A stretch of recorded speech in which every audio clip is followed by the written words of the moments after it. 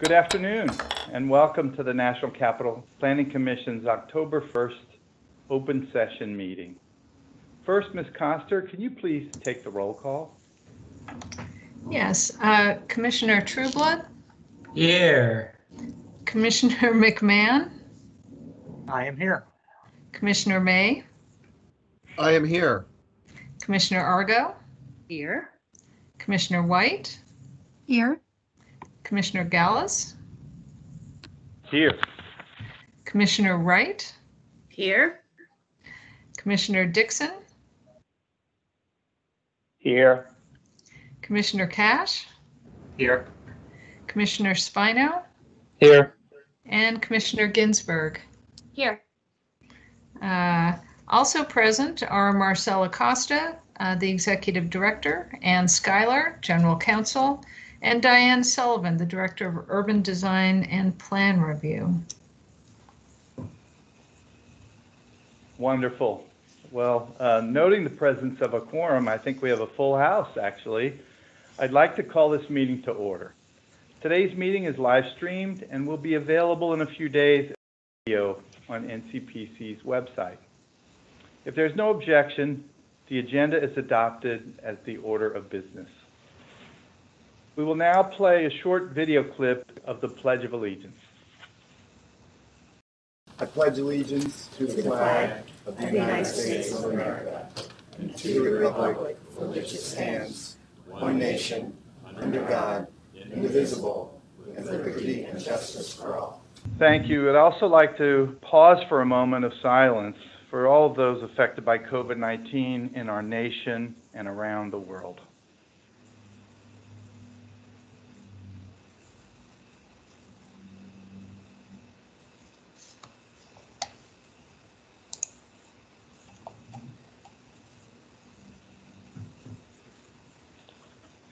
In response to the COVID-19 guidance on public gatherings, NCPC will conduct its meetings online until the circumstances change. I want to share how we'll be conducting the Commission's business today. Votes by the Commission will be conducted by roll call. When Commissioners wish to be recognized, they should unmute, turn on their webcams, identify themselves, and request to be recognized. In general, please hold your questions until the end of a presentation, if at all possible. During Commission deliberations, I'll use a round-robin format with a little twist today that we'll talk about. And I'll ask each Commissioner if they have any questions or comments.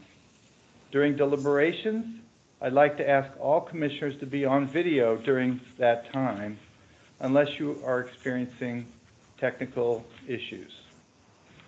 And further discussion at the last meeting, I'll start with different Commissioners during the round robin. So you have to be ready. When you wish to put forward a motion, a second, or an amendment, please unmute, identify yourself, and make that motion. Ms. Coster now has a short announcement about today's format. Yeah, thank you, Chairman Gallus. Microsoft Teams, which is the platform that we use for these online meetings, was experiencing difficulties worldwide yesterday. And while everything seems to be going just fine today, and you were all able to join, if you do experience any problems during the meeting, first try to rejoin the meeting through the Teams invitation. If that doesn't work, go ahead and call in on the phone number that's provided with the Teams invitation.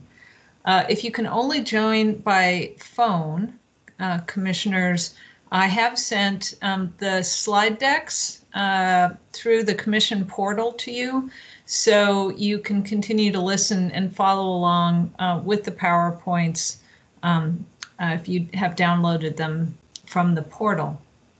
I did send this backup strategy to you by email, and my hope is that the meeting will proceed smoothly and without a hitch, but every day something interesting happens with technology, so we like to make sure you're as prepared as possible. Thank you. Thank you, Ms. Coster, and thanks to the entire technical team that's helping to make this happen today. And we know with all your worries about this that we'll just be fine today. We're counting on it. Before we proceed with the rest of the agenda, in the absence of a chair, the commission must nominate and vote on who should run today's October meeting, which is the second agenda item. Is there a motion for someone to run this meeting? This is Paul McMahon. I nominate Mr. Gallus to run the meeting today. I'll second that. That's Commissioner May, second that. Thank you. A motion that I, as Vice Chairman, run our meeting today has been moved and seconded. Ms. Coster, can you please take the roll call? And commissioners, please respond by saying yes, no, or abstain. Thank you. Commissioner Trueblood, Yes. Commissioner McMahon, Yes. Commissioner May, Yes. Commissioner Argo, Yes. Commissioner White, Yes. Commissioner Gallus, Yes. Commissioner Wright, Yes. Commissioner Dixon, Yes. Commissioner Cash, Yes. Commissioner Spino, Abstain. Commissioner Ginsburg, Yes. All right, I think the ayes have it. One abstention. Correct. Right, Ms. Coster? That's correct. Okay, so thank you, fellow commissioners, for electing me to run today's online meeting. Agenda item 3 is the report of the chairman. That's me today. So I think this is our 7th virtual meeting, which is remarkable in so many ways. But I just want to say I'm glad to see everybody and happy that everyone is staying safe and healthy. And with that, let's move to agenda item 4, which is the report of the Executive Director, Mr. Acosta. Thank you, Mr. Chairman, and good afternoon. I have one personnel announcement to make. We are pleased to welcome Bisrat Bezgabi to our NCPC team. Bisrat will serve as a communication and research specialist within our Office of Public Engagement. She brings a wealth of private sector and trade association communications experience and holds degrees from University of Virginia, Johns Hopkins University, and New York University. So we welcome you aboard. And typically I would ask you to stand at a real meeting, but you are on our video. So just say hello so everybody can meet you. Hi, everyone. We're pleased to have you here. You do have my written report in your packets, and I would be happy to answer any questions that you might have. Thank you, Mr. Acosta, and welcome, Bisrat. We're very glad to have you on the team. So next is agenda item 5, is the legislative update. Ms. Schuyler? Thank you, Mr. Vice Chair. I actually do have 3 items I'm going to report upon. But before I do so, I would like to extend a thanks to Commissioner May.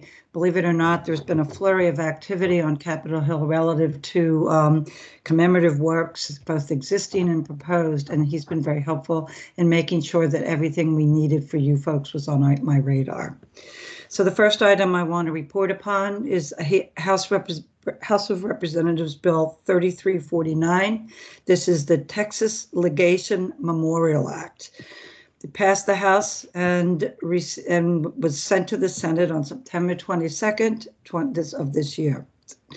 This bill authorizes the Daughters of the Republic of Texas to establish the Republic of Texas Legation Memorial on federal land in the District of Columbia and its environs to commemorate and honor those individuals who, as representatives of the Republic of Texas, served in the District of Columbia as diplomats to the United States and made possible the annexation of Texas as the 28th state of the United States.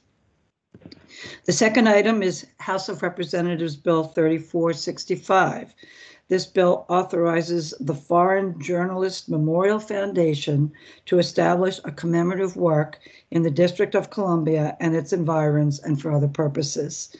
The bill passed the House and was received in the Senate on September 22nd of this year. This bill authorizes the Foreign Journalists Memorial Foundation to establish a commemorative work on federal land in commemoration of America's commitment to the press as represented by journalists who sacrificed their lives in the line of work. The last item is a recent bill introduced in the Senate, S4564. This authorizes the location of a global war on terrorism memorial on the Mall at one of three locations: Constitution Gardens, West Potomac Park, and the John F. Kennedy hockey fields. It renders the memorial subject to the Commemorative Works Act, which means the commission will be reviewing it. It was introduced in the Senate on September 10th of this year, and it's identical to a bill that's in the House of Representatives that was introduced last year. That concludes my report. Thank you. Thank you very much, Ms. Schuyler. Sounds like a lot of activity. Thank you. Agenda item 6 is the consent calendar. There are 5 items on this month's consent calendar. The first item is for the final approval of the Second Amendment to the Master Plan for the Department of Homeland Security Headquarters Consolidation at St. Elizabeth's in Washington, D.C., as submitted by the General Services Administration. The second item is for approval of final site development plans for the Korean War Veterans Memorial Wall of Remembrance graphics package, as submitted by the National Park Service. The third item is for approval of final site and building plans for the proposed entrance alterations at 726 Jackson Place Northwest in Washington, D.C., as submitted by the General Services Administration. The fourth item is for approval of preliminary site and building plans for the War Gaming Center, parking garage and area distribution node at Quantico, Virginia, as submitted by the Department of Defense, Naval Facilities Engineering Command, Washington, D.C. And the last item is for approval of final site development plans for a photovoltaic facility and boiler conversion at the Federal Law Enforcement Training Center in Cheltenham, Maryland. This is submitted by the U.S. Department of Homeland Security. Are there any questions or discussion on the consent calendar items? Mr. Chairman? Yes, Commissioner May, please. Yes, I have, first of all, I want to be clear that I will be voting for the consent calendar as you have read it, but I do want to make a statement about one of the projects, specifically the master plan for St. Elizabeth's. So those, for those who are not completely familiar with the many roles of the National Park Service, one is that we have a role in what happens with National Historic Landmarks like St. Elizabeth's. So I just have a short statement to read. So the National Park Service remains concerned that the second master plan amendment weakens GSA's and DHS's commitment to the preservation and retaining of character of the National Historic Landmark, and that its approval sets a precedent for again weakening preservation protections in future amendments. The mitigations proffered in the memorandum of agreement do not do enough to advance the preservation of the remaining historic buildings and landscapes on the campus. The National Park Service would like to hope that we can see some concrete steps taken in the near future to indicate that GSA and DHS understand the urgency of finding uses for and committing money toward the rehabilitation and reuse of the historic buildings on campus. So again, I'll vote in favor, but we just remain concerned. Thank you. Thank you, Mr. May. Appreciate that feedback. Are there any other questions or discussion on the consent calendar items?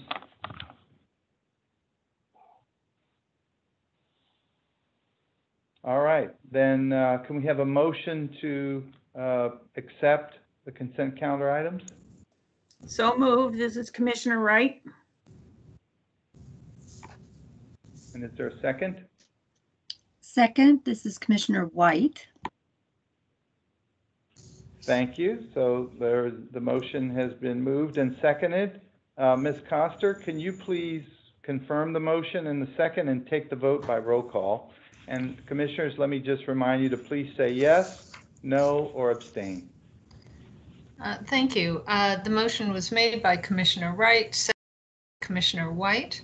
And with that, I will ask Commissioner Trueblood for your vote. Yes. Commissioner McMahon, Yes.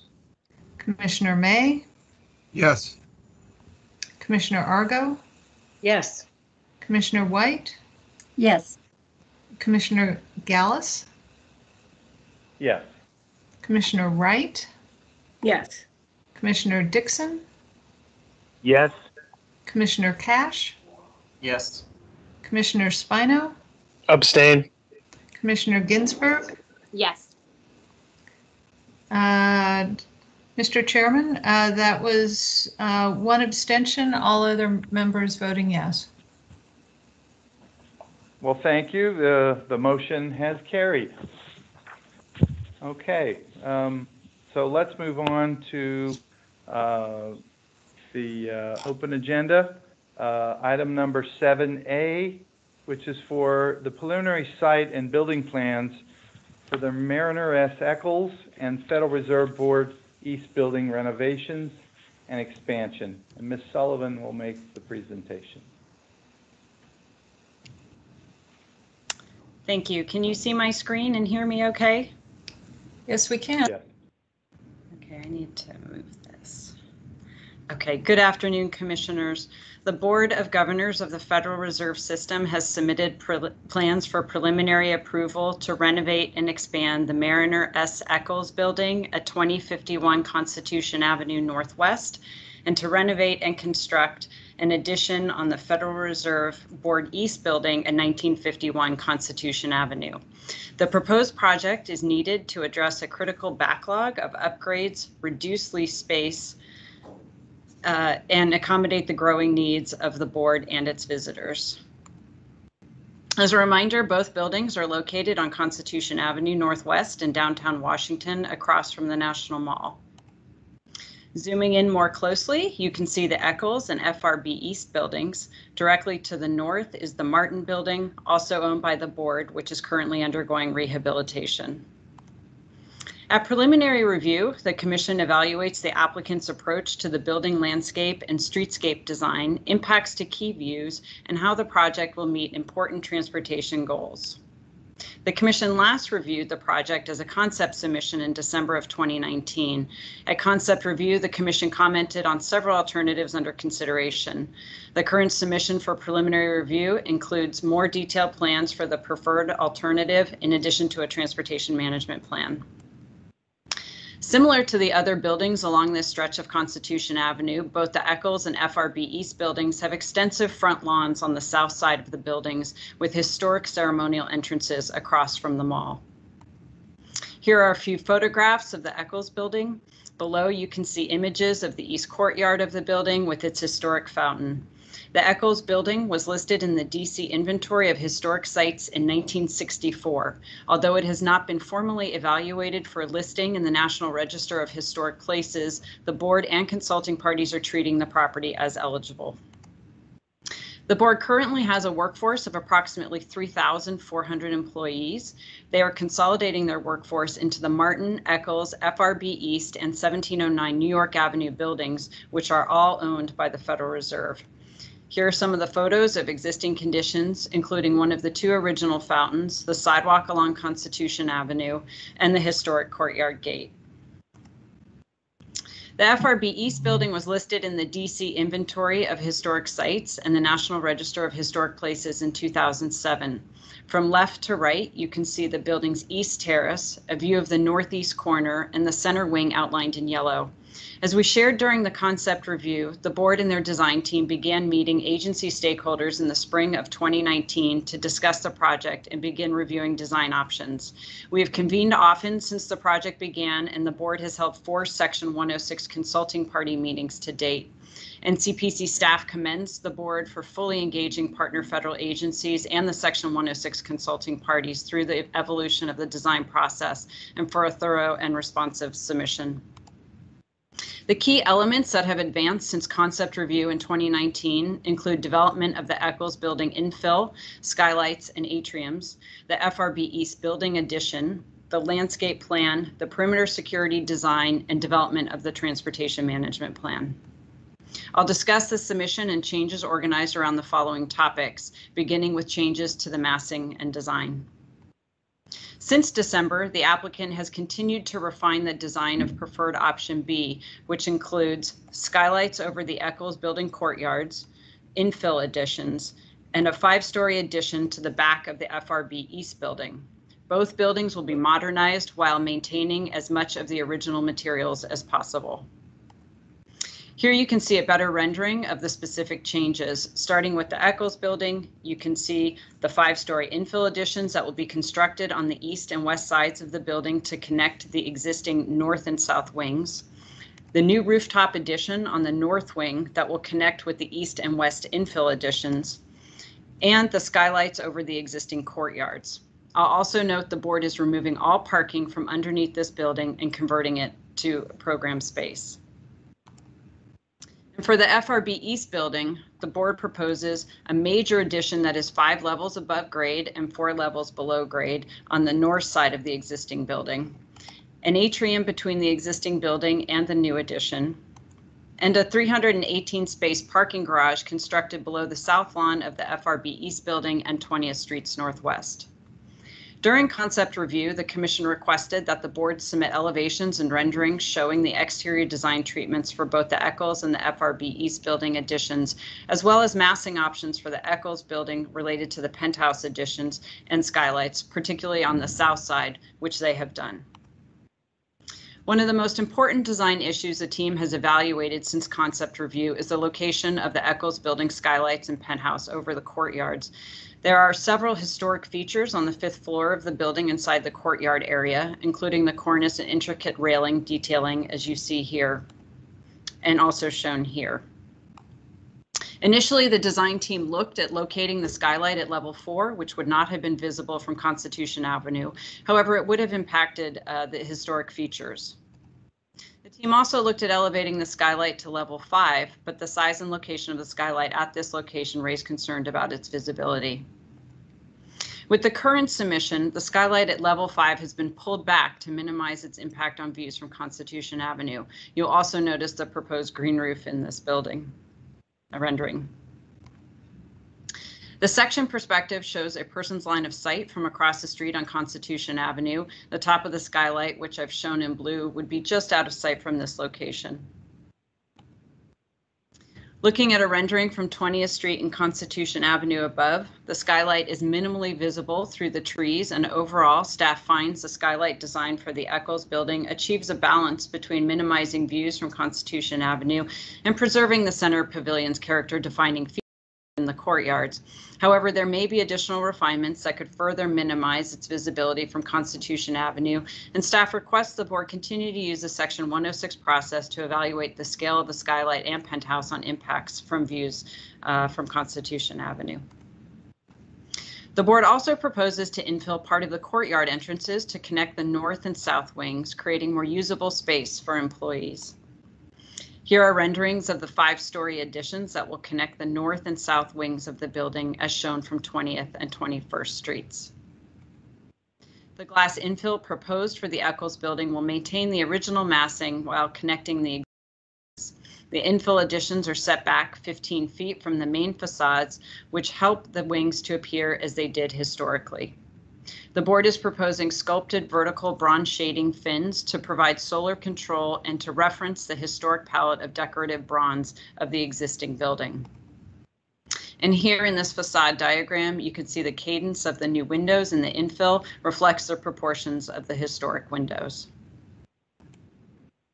With regard to the FRB East building, the board is proposing to construct a major addition that is 5 levels above grade and 4 levels below grade on the north side of the existing building.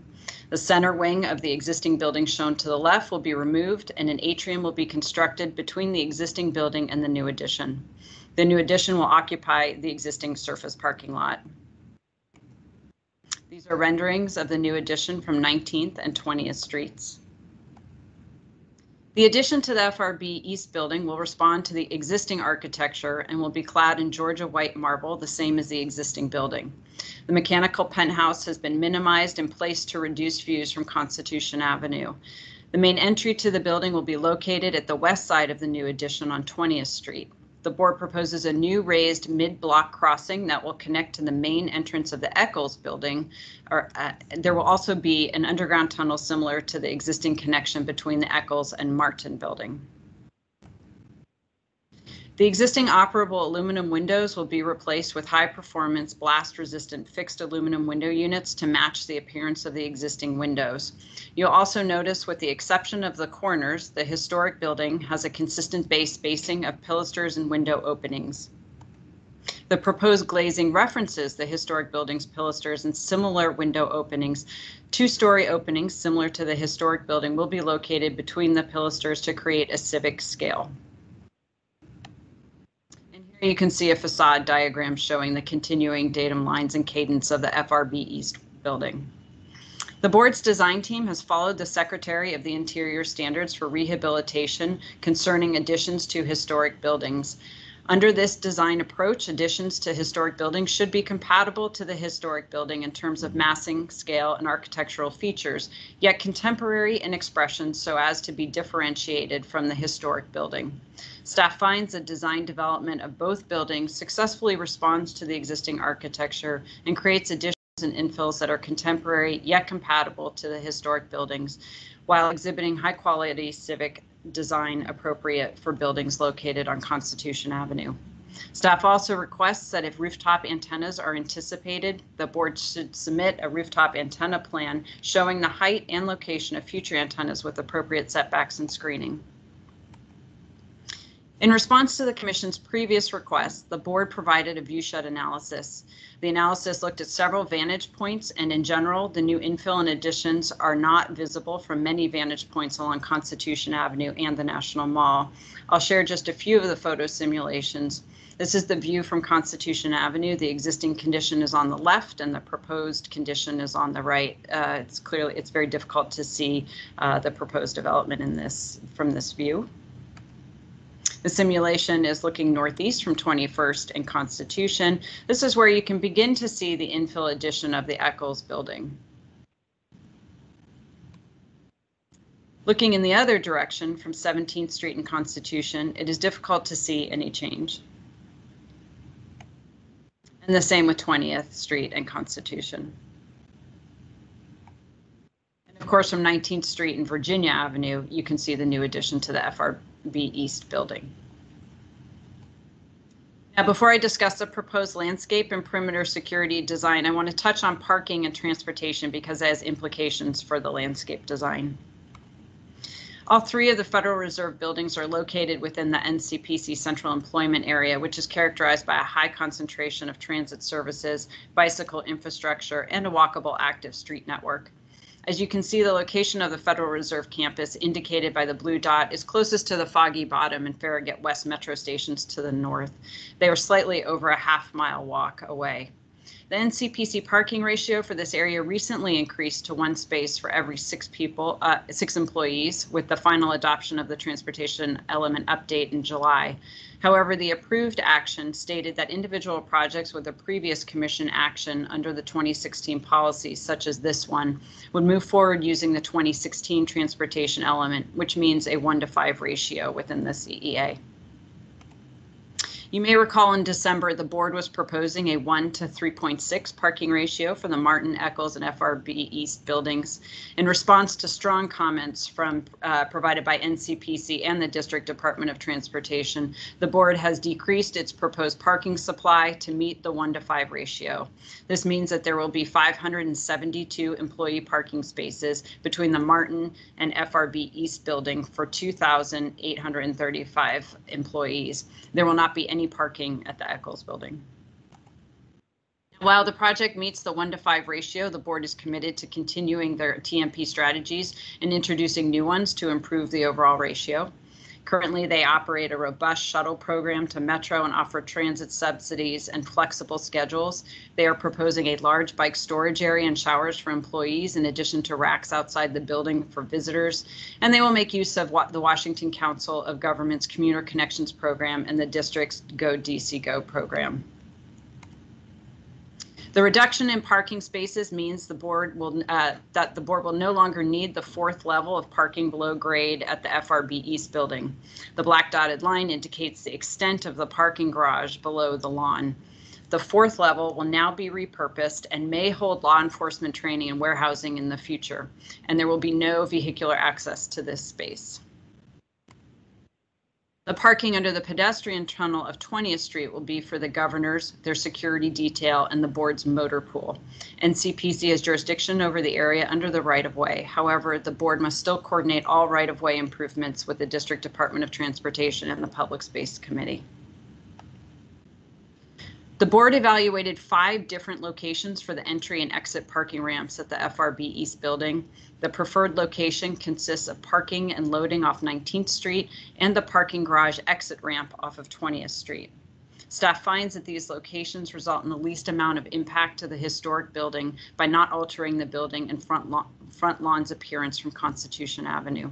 However, there are still outstanding issues with regard to the location of curb cuts and proposed ramp width that need to be resolved with the district. You can see in this rendering the 20th Street ramp avoids the historic terrace. However, as a result, it will extend into public space. Staff finds the resulting wall from the descending ramp will create an unwelcoming pedestrian experience and recommends the board add a landscape buffer to soften its appearance. Last week, the Public Space Committee gave conceptual approval for the location of the curb cuts. However, they acknowledged further work is needed with regard to the ramp size, the wall, and bicycle access. Now, the proposed building additions and renovations will necessitate changes to the landscape of both buildings. The board has completed a draft cultural landscape report and assessment of effects, noting several character-defining features of the landscapes for both buildings.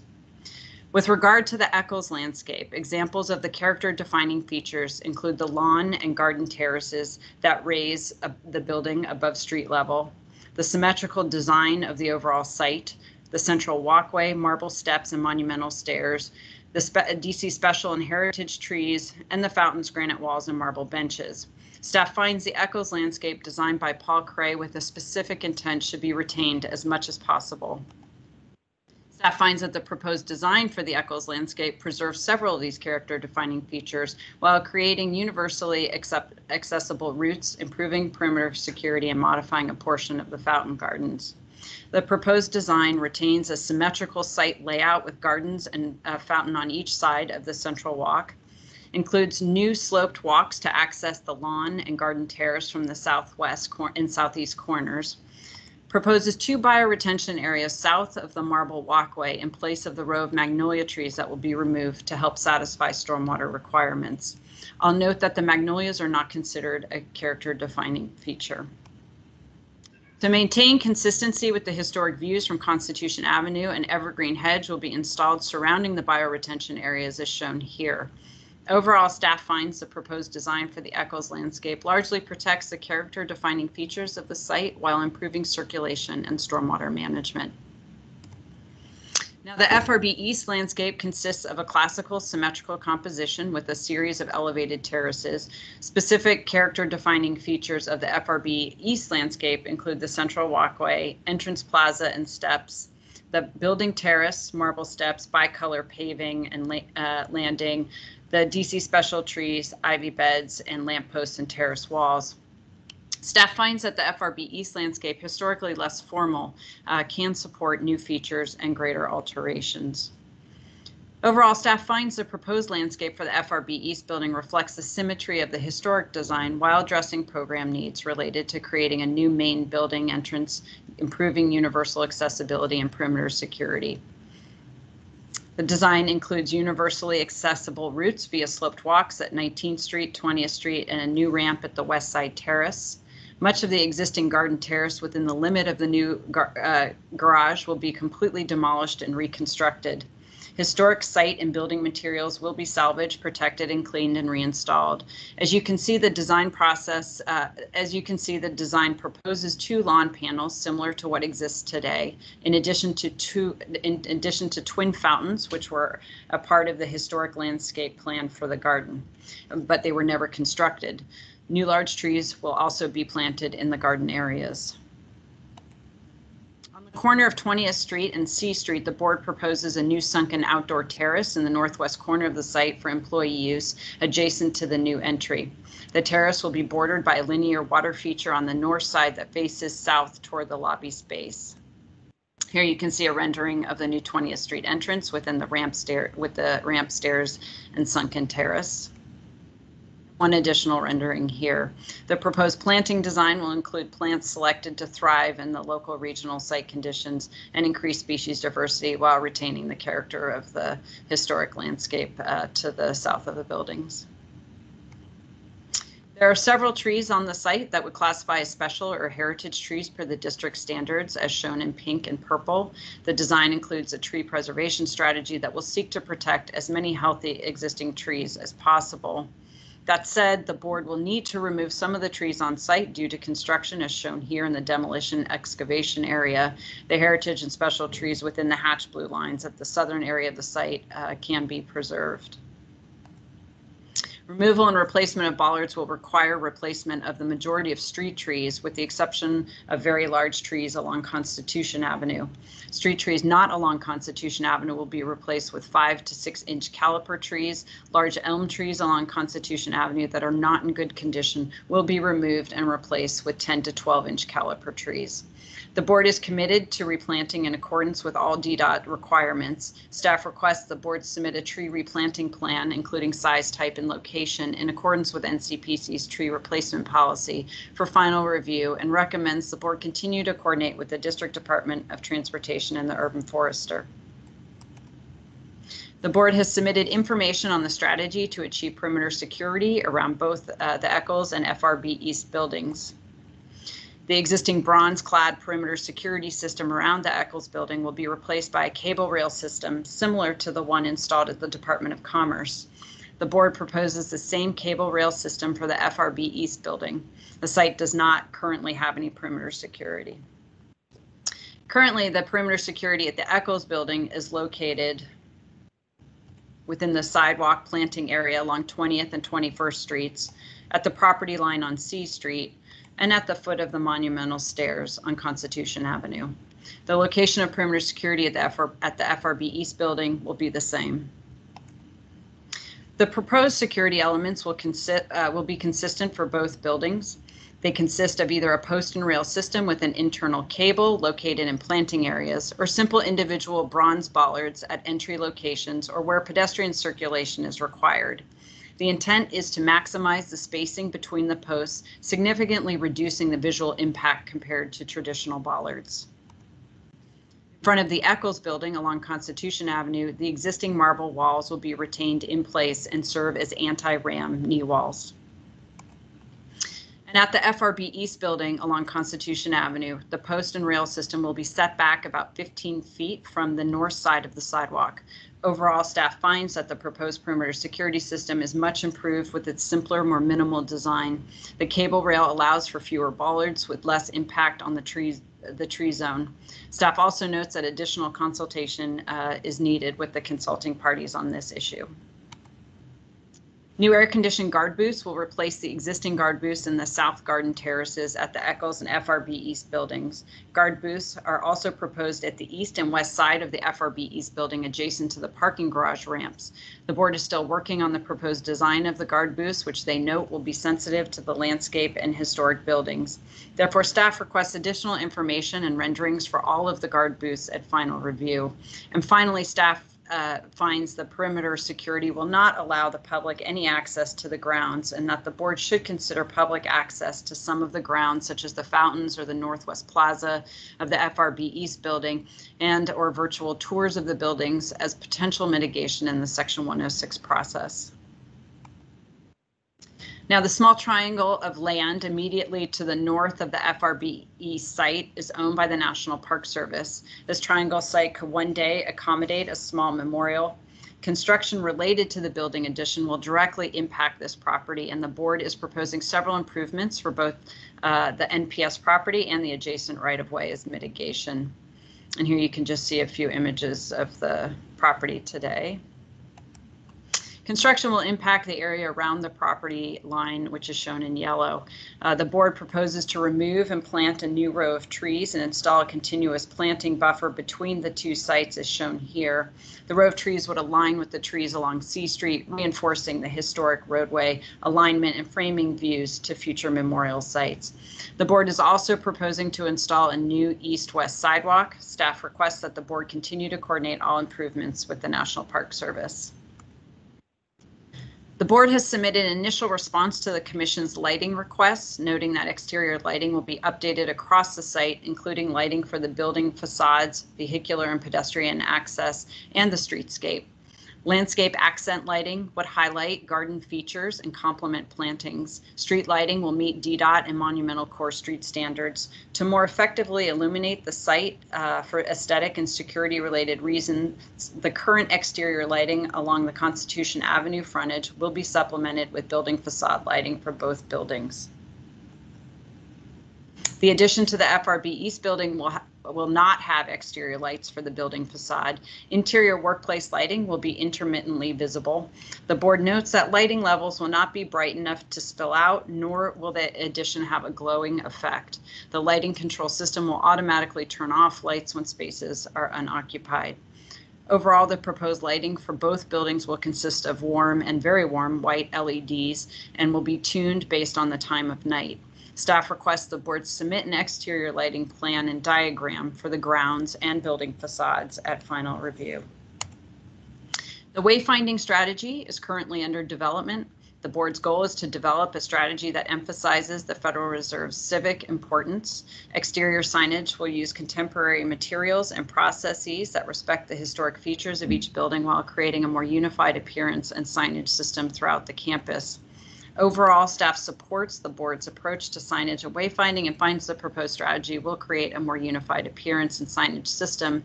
Staff requests a more detailed wayfinding plan at final review. And finally, with regard to next steps, the Section 106 and NEPA processes are ongoing, and as a result, there may be additional modifications to the design between preliminary and final review. Staff requests additional coordination with all consulting parties regarding the proposed design, landscaping plan, lighting, and perimeter security. A Section 106 memorandum of agreement will be executed to address agreed upon mitigation measures commensurate with the adverse effects resulting from the project. The Federal Reserve Board has prepared a draft environmental assessment, which is available for public comment until October 12th. And lastly, the board anticipates submitting for final review in the spring of 2021.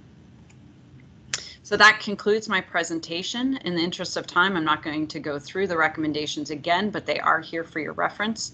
Members from the Federal Reserve Board and the design team are available to answer questions.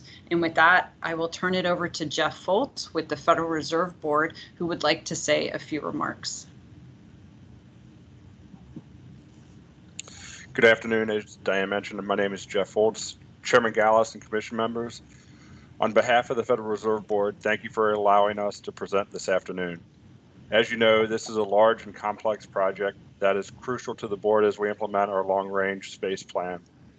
While we haven't been able to meet face-to-face recently, the expertise and cooperation of your staff has been invaluable in helping us progress our project and in refining our renovation and expansion plans. Since our concept review last December, we have worked hard to engage our other federal agency partners and will continue to do so moving forward. We're extremely excited about this project, and I have some key members of our design team with me today, and we're prepared to answer any questions that you might have. Thank you.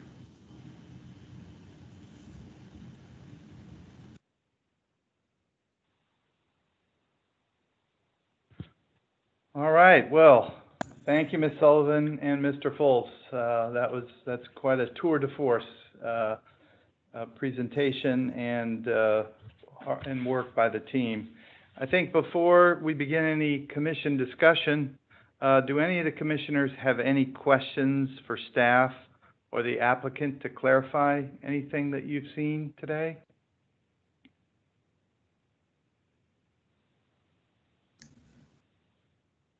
Perhaps, Ms. Sullivan, if you could take down the presentation now, that would be great. Okay. Okay. Okay, Commissioner Argo, I'm going to start with you. So let's open it up to the commission.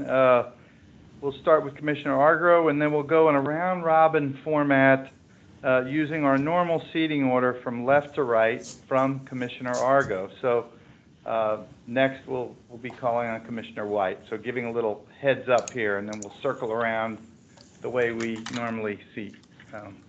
So go ahead, Commissioner Argo.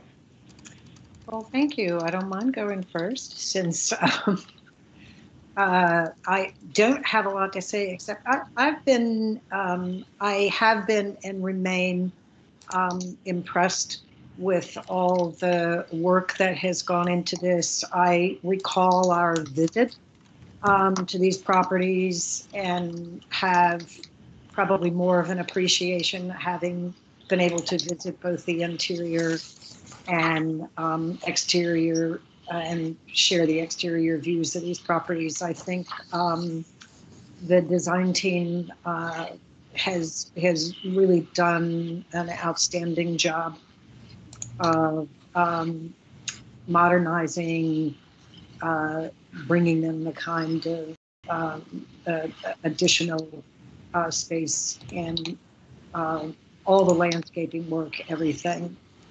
It's been very impressive in the work that the NCPC team has done to help guide that. I'm also impressed with. So that would be the core of my comments. Thank you, Commissioner Argo.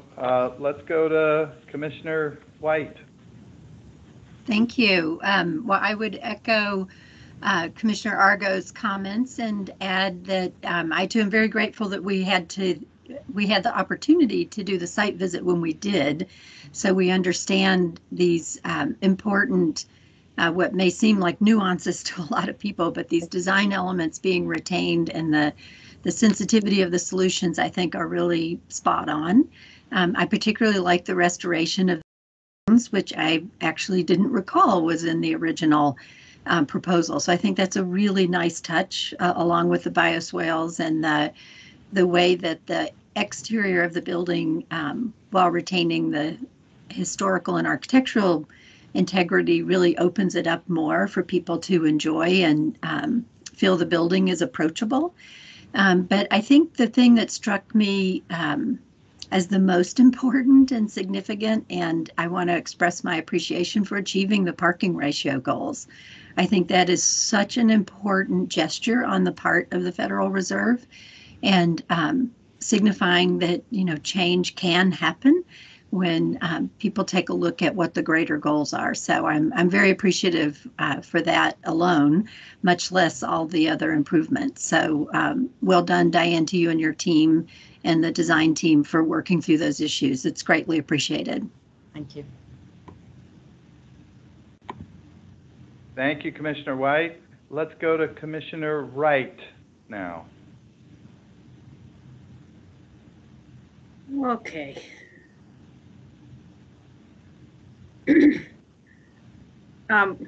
I don't have a lot to add. I think this is an exquisite project. And it's not really a planning issue, it's a design issue. And I would also like to congratulate the design team. The only sour note for me is a change they had to make in response to the review bodies, which I think was too bad, which is the new fenestration pattern for the addition to, I keep thinking of it as South Interior, but you know what I'm saying. The second building. FRB East. Thank you. I think an earlier iteration was better, but given the response, it's as good as it can be. I think it's going to be a lovely place to work. I have nothing to add. Thank you, Commissioner Wright. Commissioner Dixon, go ahead. Great job, Echo. All right. Thank you, Commissioner Dixon. Commissioner Cash. Well, I think the overall planning design is really great, and again, I want to thank, just like everyone else has, having us out there. I think it helped gain a lot of context for the site. I do want to bring up some concerns I have about the trees on the site. So, I mean, I've spent a lot of time looking at these couple of slides that are in our presentation that show all the heritage trees and the special trees. I will note that so on the slides that we have, it was 41, but it has like all the pink trees and the blue trees. And I will note the descriptor for a heritage tree and a special tree are backwards on there. So the heritage trees are the ones that are over 100 inches and the special trees are under 100 inches. But with that said, I see a lot of orange and red dots on the trees that are outside of the excavation line. And that really gives me a lot of concern that we're going to lose, once again, a lot of great big old heritage trees. And I think that in finalizing the tree plan that's being called for, I think that an arborist should really take a second look, because I noticed in the description that it's saying that a lot of the trees are not necessarily healthy. And I mean, just walking around the site, it didn't seem that bad. So I would really just urge the team to really preserve as many of these trees as possible, because I'm starting to feel like on some of these projects that we've reviewed lately, we've kind of gotten burned. So outside of my window, I can see the World War I memorial site. There are literally 7 trees left on that site. Everything else has been taken out, and I don't remember that being kind of one of the big parts of the plan. Looking at Franklin Park, I mean, the numbers that were in the report seem to indicate a lot more trees would be preserved, and I guess I didn't realize they were counting the ones along 14th Street roadway. So I just want to make sure that we're not going to let too many of these trees that don't have to be otherwise removed. I'd like to be able to preserve as many of these as possible, especially on the FRB East building. There's a lot of excavations going to go on, and just because that is going to be a parking lot, there's going to be concerns there. And I would also say that for as many of these trees that have to be removed, the DC law requires in whatever case you have to remove one of these trees, if it's still healthy, that in all cases it be relocated somewhere else if it's at all feasible.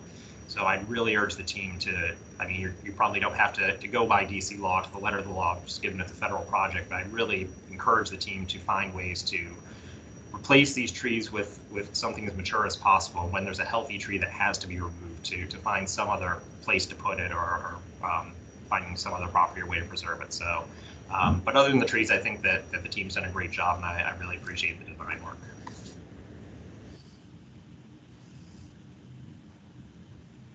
Thank you, Commissioner Cash. Let's go now to Commissioner Spino, please. Thank you. I have no comments and just appreciate the work. Thank you, Commissioner Spino. Commissioner Ginsburg. I also have no comments and appreciate the work. Thank you. Thank you. Commissioner Trueblood. And thanks to the team for presenting. I have no substantive comments other than to underline, I think, some points that Ms. Sullivan made around.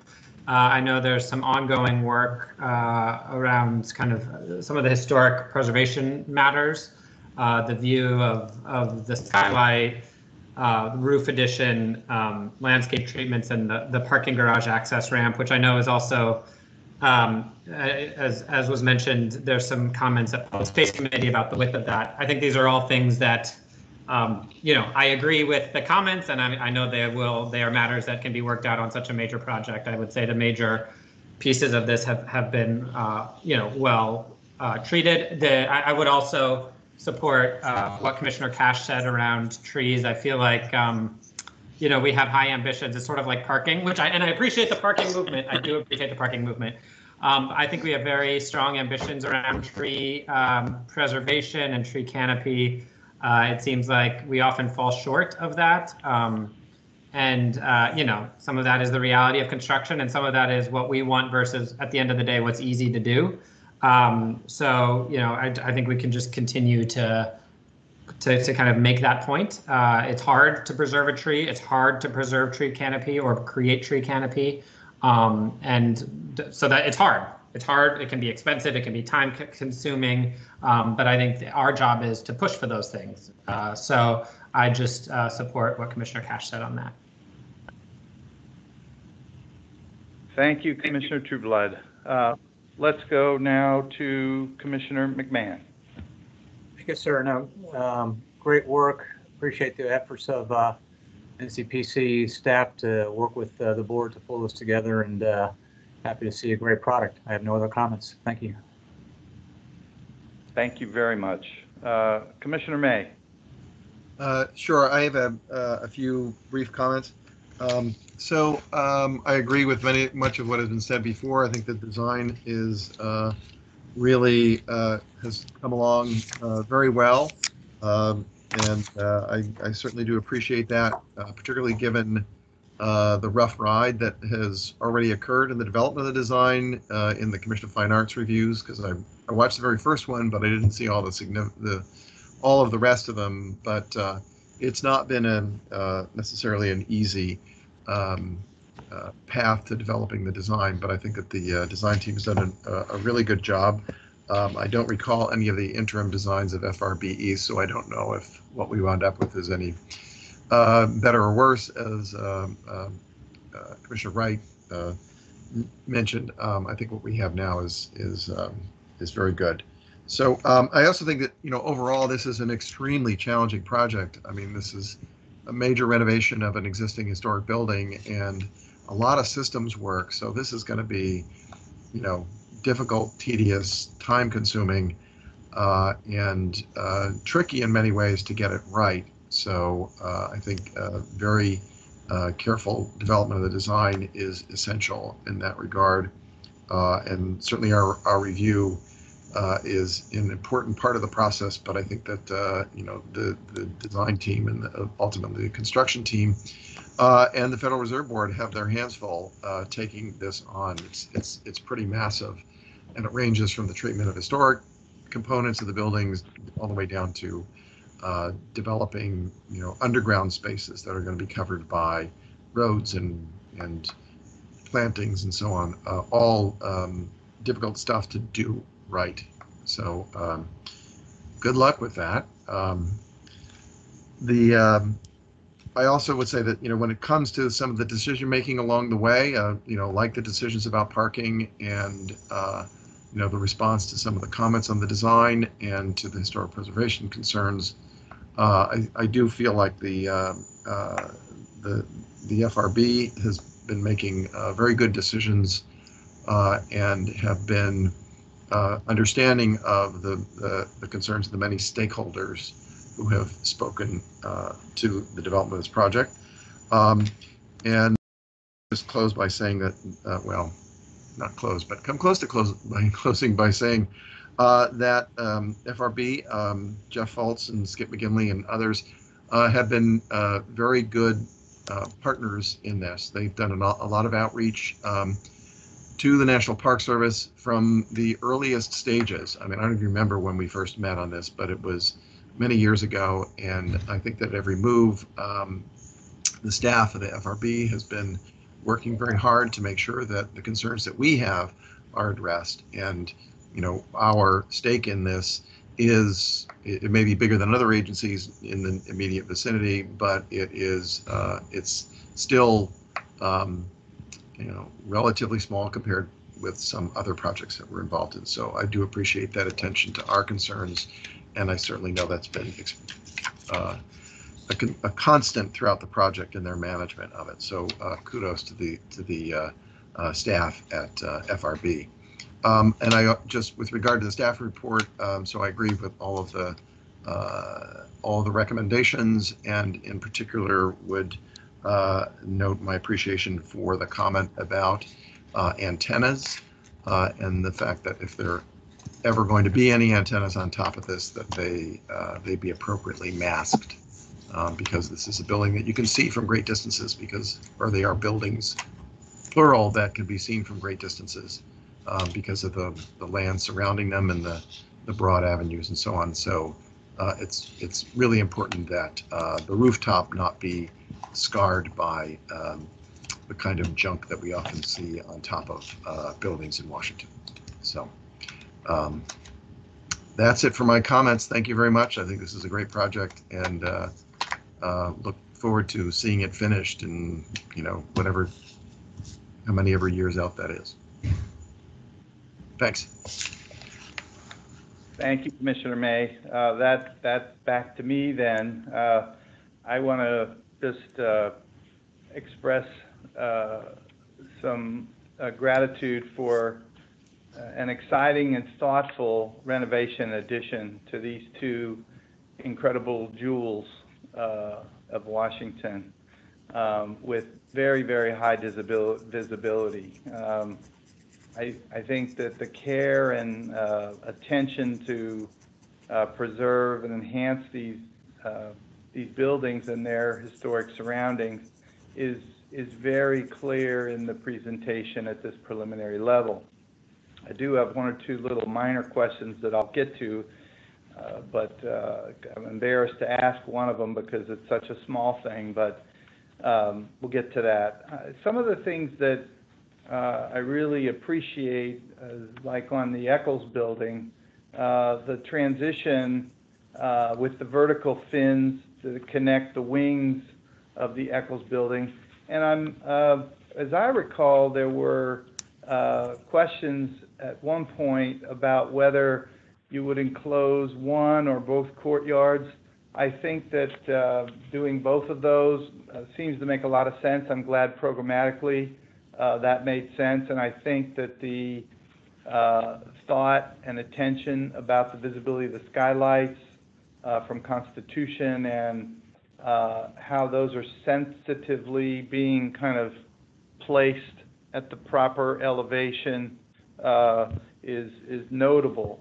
I also like very much the transition from the sloped roof of the existing building in the back to the addition with the sort of flat roof transition.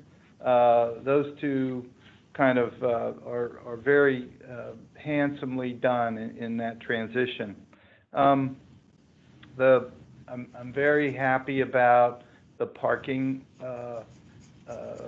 work that everybody's done to get this to the 1-to-5 ratio and to essentially have eliminated an entire floor of parking underneath the FRB East building. That'll not only help the environment, but also have tremendous fiscal impacts and reduce costs for additional parking that we won't need.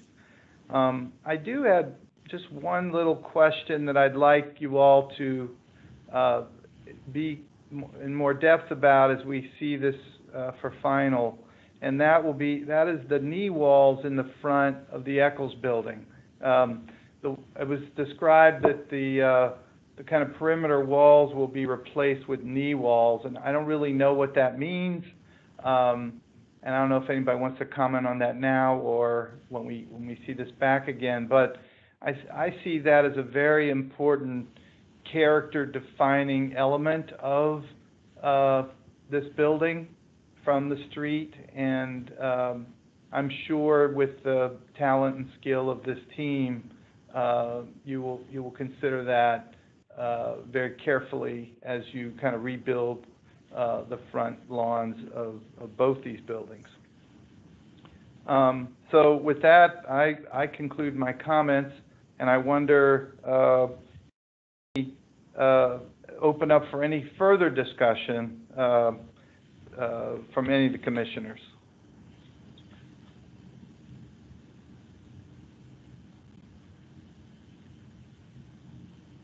All right, then with that, is there a motion to approve the preliminary site and building plans for these two Federal Reserve buildings? That's so moved. Is Commissioner Argo? All right. Commissioner May, second. Second. Commissioner May, second. Thank you. So Ms. Coster, can you please confirm the motion and the second and then take the roll call, please? Certainly. And commissioners, please say yes or no or abstain as you answer, Ms. Coster. The motion was made by Commissioner Argo and seconded by Commissioner May. And with that, Commissioner Trueblood, Yes. Commissioner McMahon, Yes. Commissioner May, Yes. Commissioner Argo, Yes. Commissioner White, Yes. Commissioner Gallus, Yes. Commissioner Wright, Yes. Commissioner Dixon. Yes. Thank you. Commissioner Cash, Yes. Commissioner Spino, Abstain. Commissioner Ginsburg. Abstain. Thank you. There were 2 abstentions and the rest were ayes, so the motion is approved. Well, thank you. Congratulations to the team and the work that has gone into this so far. We know that there's a lot more work to be done here, but we look forward to seeing you back again for final approval. So with that, let's move to agenda item 7B, which is a request to approve comments on concept plans for the Pentagon Reservation stormwater engineering design and security upgrades. Mr. Carlton Hart will make this presentation. Good afternoon, commissioners. I want to make sure everyone can hear me. We can hear you and see the screen. Thank you. Excellent, thank you. So the Washington Headquarters Services has submitted a project to improve stormwater management in addition to a security upgrade at the Pentagon in Arlington, Virginia. This project has been submitted for concept review. And just to go back a little bit, the concept submissions, under 4 concept submissions, staff uses the following to evaluate these proposals. Whether or not the concept is consistent with the comprehensive plan, federal elements, and other NCPC policies and plans. Are there any particularly unique and or complex issues? And then finally, what items need to be addressed prior to the next submission? So here we have the Pentagon. I think you all are aware of where this is located in Arlington. And I will be moving around the installation, describing various proposals which happen in different parts of the installation. And as a little bit of background, the Washington Headquarters Services, WHS, has submitted 6 projects as part of the Pentagon Reservation stormwater management design and security upgrades. 5 of these projects will reduce the Pentagon's site discharge of 3 pollutants in stormwater runoff as part of the Chesapeake Bay Total Maximum Daily Load, or TMDL program. These are nitrogen, phosphorus, and sediment. The Chesapeake Bay TMDL was established in 2010 by the U.S. Environmental Protection Agency to improve the bay's water quality and set a limit on the amount of pollutants that can enter into the bay. The Pentagon's Municipal Separate Storm Sewer System, or MS4 permit, requires WHS to comply with the Chesapeake Bay TMDL by reducing pollutant loads for total nitrogen, total phosphorus, and sediment in stormwater discharges. WHS must achieve 40% reduction by 2023 and 100% reduction by 2028, respectively. Oh, sorry, by 2028. The 6th project is a security and safety project, and I'll be describing all of these in the upcoming slides. So first is Project 1, which is located in the north parking lot, bounded by Route 110 to the west and south, and Boundary Channel Drive to the east. The parking lot is currently contains 2,100 regular parking spaces, and that is used by Pentagon employees. The parking lot's existing surface consists of asphalt and concrete, as you can kind of well tell. The parking lot's existing storm drain system consists of grate inlets located along the center and west ends of the east-west oriented parking rows and 2 main storm drain lines. The system discharges to Boundary Channel and the Pentagon Lagoon, which then empties into the Potomac River to the east. The drainage area for this existing storm drain system is approximately 9.7 acres. Project 1 would install 14 bioretention areas at the inlets in the center of the parking lot. The installation would remove 224 regular parking spaces, leaving approximately 1,900 remaining spaces. The installation would also remove about 3/4 of an acre of impervious surface from the parking lot. And you can see the images of these bioretention facilities in the images here on the screen. So Project 2 is located at the Old East Loading Dock, which is situated north of the Pentagon Transit Center. The project area contains a few facilities, the temporary K9 kennel building, and a abandoned containment area consisting of a concrete pad surrounded by a retaining wall. The project area is also used for equipment storage. Under Project 2, which you see here, the proposal is on the right. It would demolish the existing K9 kennel building as well as the existing abandoned containment area and replace it with managed turf. They'd also install a new bioretention facility and replace 3 existing inlets with storm drain manholes. These changes would remove approximately 0.2 acres of impervious surface. Below grade limits the extent of the bioretention area. So moving to Project 3, this is to install new tree boxes on the installation. These will be located in several parking lots to the northeast, east, and south of the Pentagon. These are there are an existing 14 tree boxes on the site, the installation currently. Project 3 would install an additional 25 tree boxes, and you can see the areas located here in these red kind of bubbles around the installation.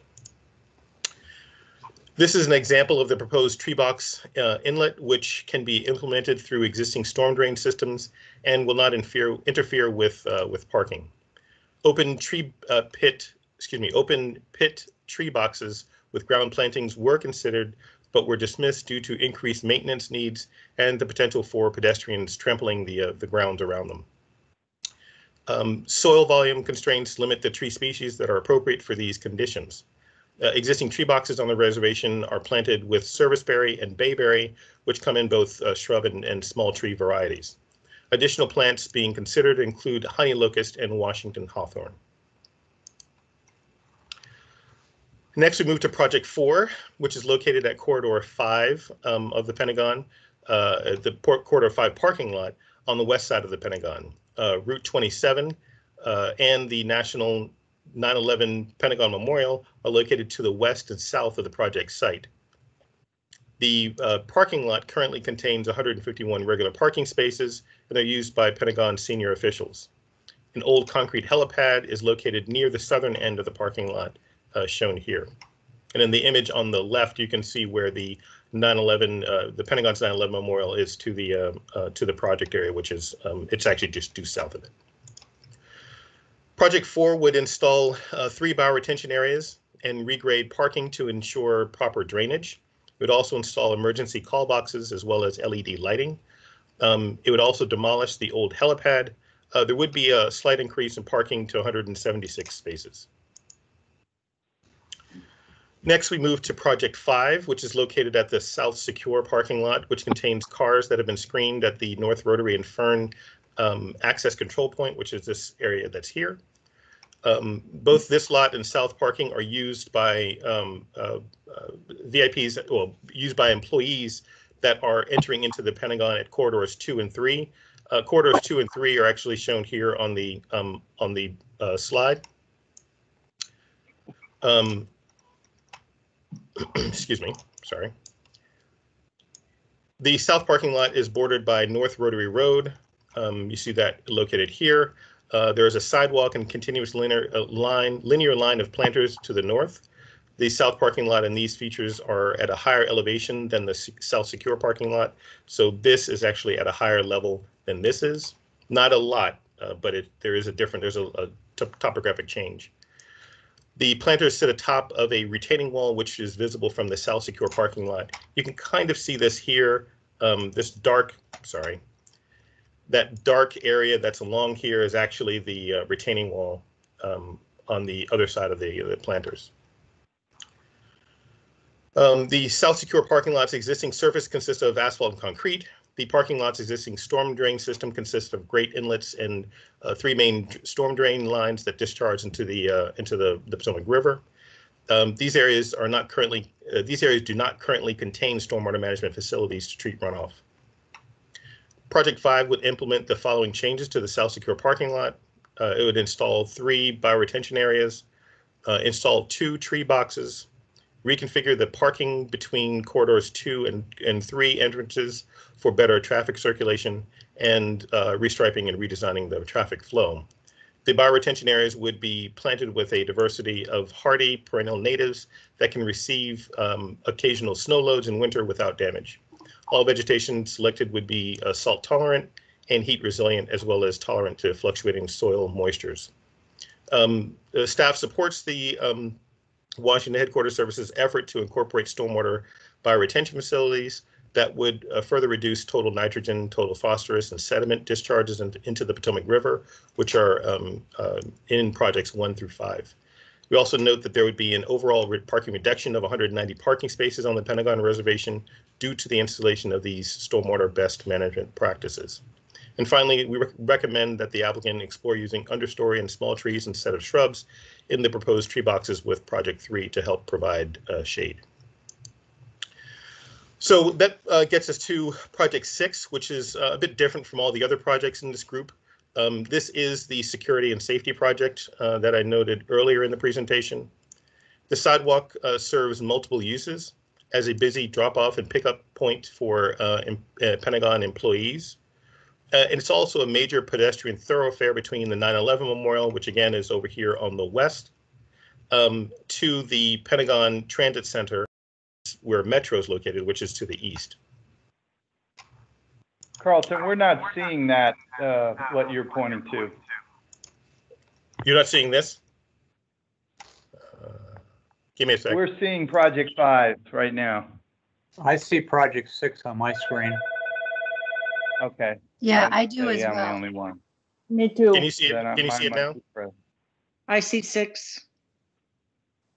There it is. Okay. Thank you. Okay.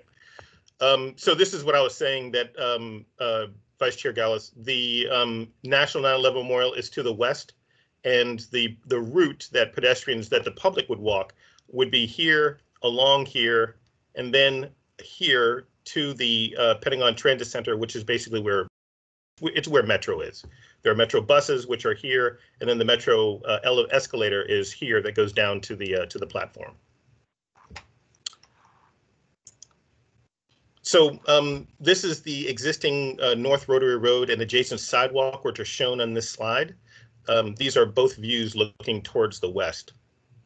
North Rotary Road, which is again on the left-hand portion of the slide, consists of 3 one-way lanes separating the employee parking lot to the left and the South Secure parking, which is to the right.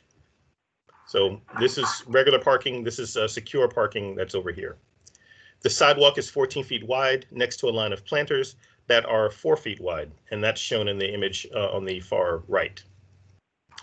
As you can see, this is a fairly stark pedestrian experience with no trees to provide shade or much landscaping along this 1,200 foot long sidewalk. And again, this is 1,200 feet. That's just the sidewalk. It doesn't include the distance to Metro or the distance to the 9/11 Memorial. So it's a long walk.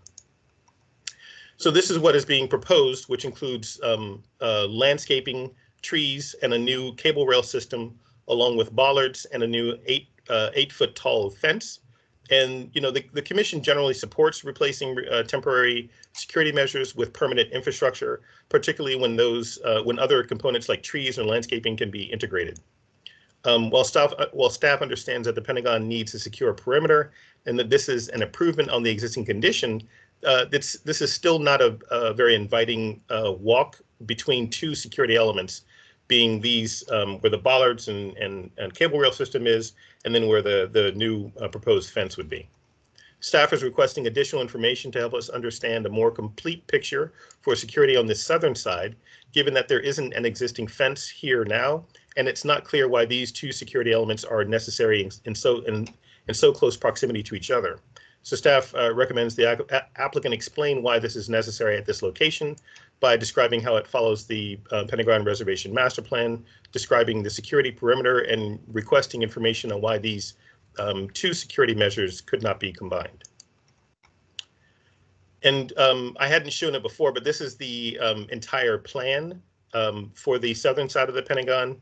Again, it includes sidewalks, a reduction in the width of the travel lanes for North Rotary Road, a widening of the sidewalk that I showed you in the earlier slide, the introduction of a fence, a cable rail system with bollards, seating, trees and landscaping, and more space for passengers to enter and disembark from their vehicles. So from this area all the way down to here, cars can pick up passengers as well as have passengers disembark from the vehicles. And then the seating areas you can see here in these yellow kind of areas here, and then at the end down here. And then the entrances into corridors 3 and 2 are shown here as well. Staffers, we understand that this is a through passage for visitors going to the 9/11 Memorial and for employees entering into the Pentagon. So it's kind of a dual role that it's playing. Staff is requesting additional information to understand the constraints that guided this proposed design. However, we also understand if existing constraints on the site prevent significant changes to the proposed design, we request that the Washington Headquarters Services further refine the design in a few ways. And so the recommendations in these next few, these last slides are really to try to improve the pedestrian experience for the public and employees. The first recommendation is to add a planting strip, or maybe it's a planting box with low-growing shrubs or ground cover, which may begin to help to break down the monotony of the repetition of the fence itself. And with this very long, with this as being a very long walk. In addition, the introduction of pillars or posts along the fence could help to reduce that monotony and repetition of the design as well. Staff would also like to make a few recommendations at the gates of corridors 2 and 3 to improve the experience for employees.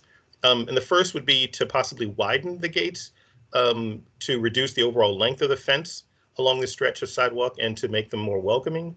The next recommendation is to reduce the scale and the large stone-clad bollards, and really the ones that we're talking about are the ones that are shown here, which are at the entrance. They were really to try to demarcate where the entrance was as a visual thing, and possibly this could be the WHS could possibly reduce the number of the pillars that are here, or using maybe a different paving to indicate the entrances. The last two recommendations are really for improving the pedestrian experience along this stretch, to add additional landscaping, possibly trees in the proposed planting areas, which would be provided, which would help to provide additional shade for this very long stretch. And the trees in this in the image that we've been provided seem a bit far apart, and so we were trying to find ways of adding some more shade for pedestrians. And then finally, staff would suggest WHS possibly add other pedestrian-friendly elements, such as public art, to help enhance this area. Again, this is a 1,200-foot long stretch, which you might be able to make a better experience if it was if it did include some public art along the way as some visual interest. And with that, the recommendation is shown here on the slide. And in the interest of time, I will not be repeating all of this.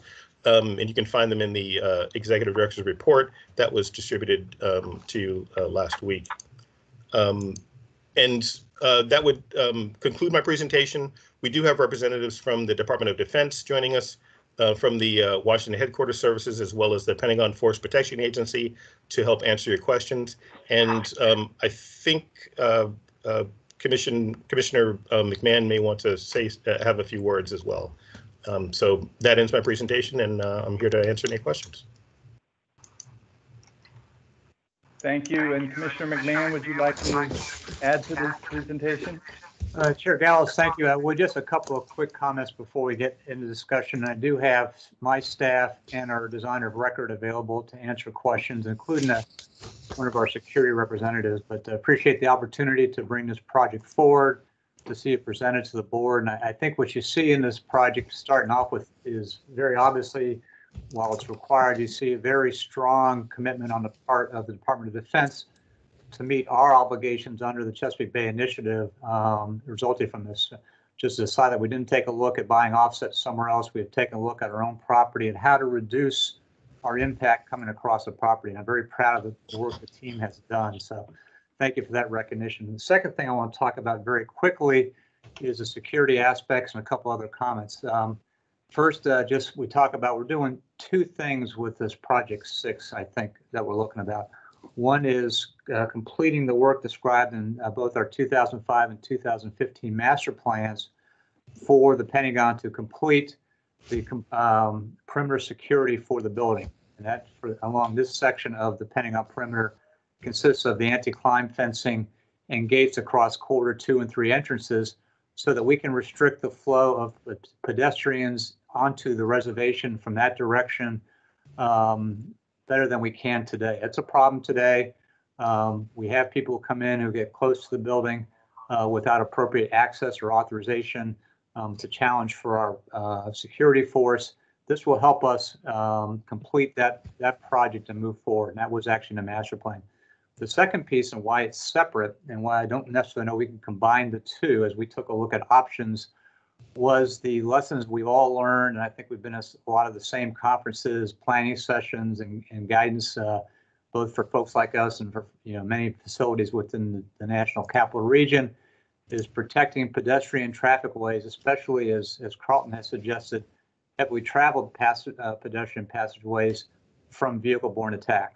Okay, we're not necessarily worried about bomb protection. We're worried about the individual in a car, a truck, a panel truck, deciding that a nice thing to do might be to travel across a crowd of people, whether it's Pentagon employees waiting to catch rides home because we have 2 slug lines on that row along North Rotary today, or the large number when we get back out of COVID-19 of visitors to the Pentagon Memorial, many of which transit there from the Metro Entrance facility. So as we take a look at our risk analysis and how we prevent those risks, led us to that decision, not in our master plan, it wasn't a problem in 2015, to provide protection for those pedestrians while they're on the reservation.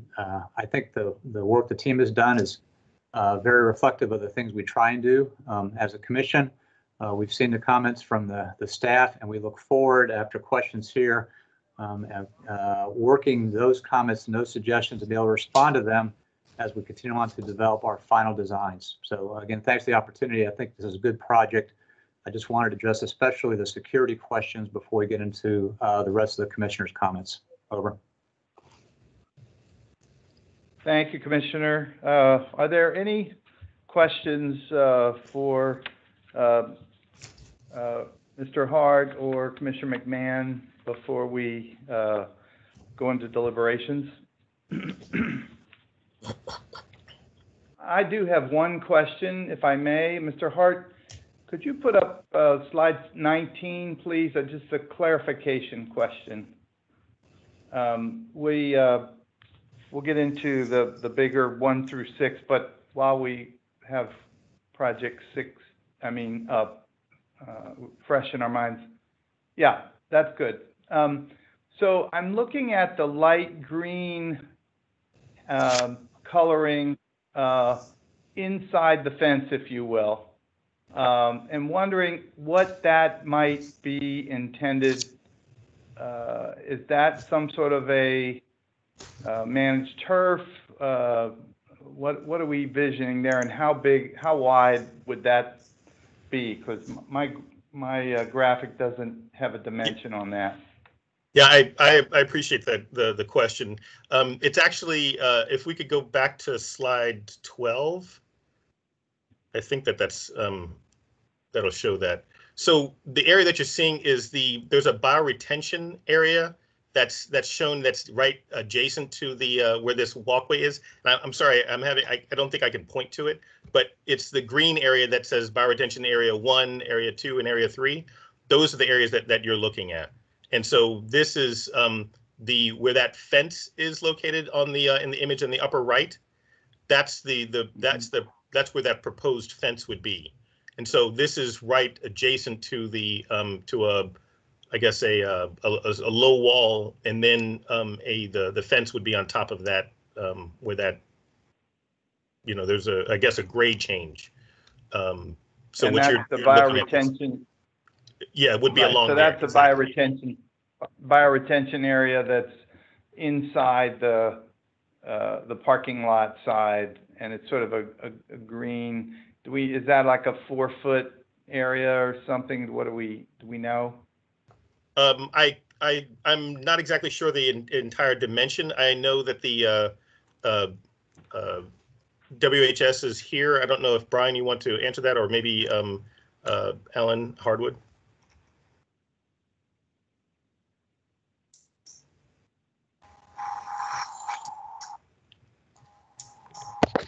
This is Our AJ designer, Zimmerman from AJ AECOM. Zimmerman. Yeah, it's roughly 15 feet in width. And if you could just introduce yourself again, I'm sorry, it's a little bit hard to hear. Yeah, this is AJ Zimmerman from AECOM, and that bioretention area is roughly 15 feet in width. Okay, thank you very much. Okay, are there any other questions before we open up for commission discussion? I do have a question. This is Commissioner White, and I apologize if I missed this in the presentation or materials, but was there ever any consideration of permeable paving in any of the lots or along the edges of the sidewalk? I think it's probably better to have the WHS respond to this question. And it looks like Mr. Mamuel, Martin, you can answer, chime in.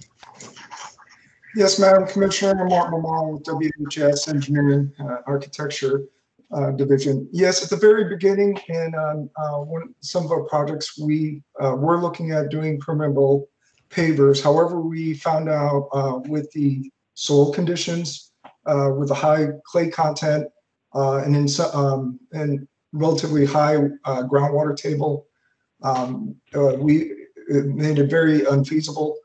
We have to excavate most of the existing soil and put in a significant under drainage as well as membranes. We're actually having to do that with these bioretention basins, but we did initially look at that. And we found out it wouldn't work with the site conditions. Over, ma'am. So what was it, just cost prohibitive, or it wouldn't have achieved the goal of using them? I have to call on Brian King for the technical question. Was when we looked at the pollutant removals, the bioretention basins get far greater pollutant removals than the pavers would. And then the other problem we're running into, it was going to be very disruptive. We'd have to tear up all the parking lots. Like I said, we'd have to excavate. I believe we needed at least 4 feet media, and then another 2 feet below that. So a total of 6 feet all across the parking lots would have to be excavated in order to get sufficient drainage media and the under drainage system. But I think the primary driver is the bioretention basins with the plantings are more efficient and effective at the 3 pollutant reductions. Brian, if I missed anything, please add it. Yes, Brian King with WHS Environmental Office. Efficiency is a key here. Dollars spent per pounds of pollutant removed. It would have been an extremely expensive endeavor to go permeable pavers and do it right, and concern with long-term maintenance and keeping those things in shape as well. Thank you. Okay, any other questions? All right, well, let's open it up to the commission for discussion. We're going to go in a round robin format, and today we'll start with Commissioner McMahon, and then we'll go left to right from there according to our normal seating order. Commissioner McMahon. Well, thanks for the opportunity to speak earlier. I've got nothing else to add at this time. All right, thank you. Commissioner May. Thank you very much. Yeah, I mean, I completely agree with the staff report and the concerns about Project 6 with regard to security, and how that whole area could be changed to make it more visitor friendly, pedestrian friendly, and I do think that that can be achieved, and while still achieving the Pentagon's security requirements. I'm very concerned anytime we start talking about protecting pedestrians on sidewalks. And I know it's a concern and we do want people to be safe, but there are so many sidewalks in Washington that have so many people on them, and I'm afraid of where this could lead us. And there are a number of areas in particular that the Park Service, is concerned about in terms of that kind of protection. And how we can achieve it and still have a good visual experience for visitors and residents. We run the risk of becoming a barricaded city if we go too far.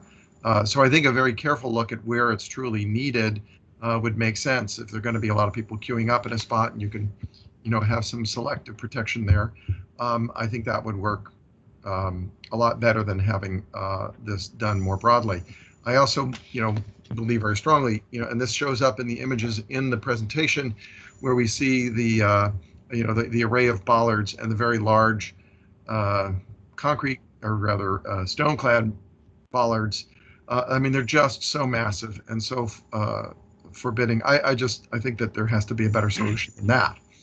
Fortunately, I think thanks to Chairman Gallus pointing out the bioretention area, I think you have a built-in solution.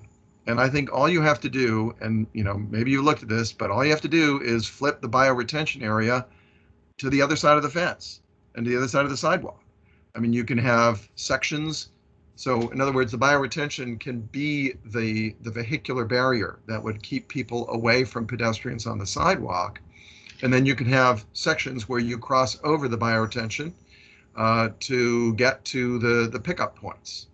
I mean, I think it suddenly became obvious after Chairman Gallus's comments that you could actually just swap those things around. I mean, I think there's a lot of other work that would have to be done to make that truly work, but you have a huge advantage by putting in these very large and I mean, not just long, but wide. I mean, 15 feet wide. Wow. I mean, that would be a good way to stop an ordinary vehicle from riding down the sidewalk. So if you could have that on the side where you're trying to protect the pedestrians and then put the fence behind that, I think it would make it a much better experience. So I hope you will look at that. And if that doesn't work for some reason, look at other solutions. I think the staff report gives good guidance on what to look at. And so I look forward to seeing some new ideas on this next time around. Thank you very much. Thank you, Commissioner May. Commissioner Argo. Hi. I think that Commissioner May has covered everything that I would have said in terms of except I didn't have that idea of using the bioretention unit and putting it, and essentially relocated it. I think that's an excellent suggestion. But other than that, I'd just like to echo his comments. I think that, the last thing I would say is that it really is demonstrative when you look at that last slide where it's, you've got fences, you've got bollards, you've got almost like, this is a bad term, an explosion of security measures. That's just, it looks like, I don't know, it looks like a fortress. So again, I'll echo Peter's comments and let the other commissioners comment at this point. Thank you. Thank you, Commissioner Argo. Commissioner White.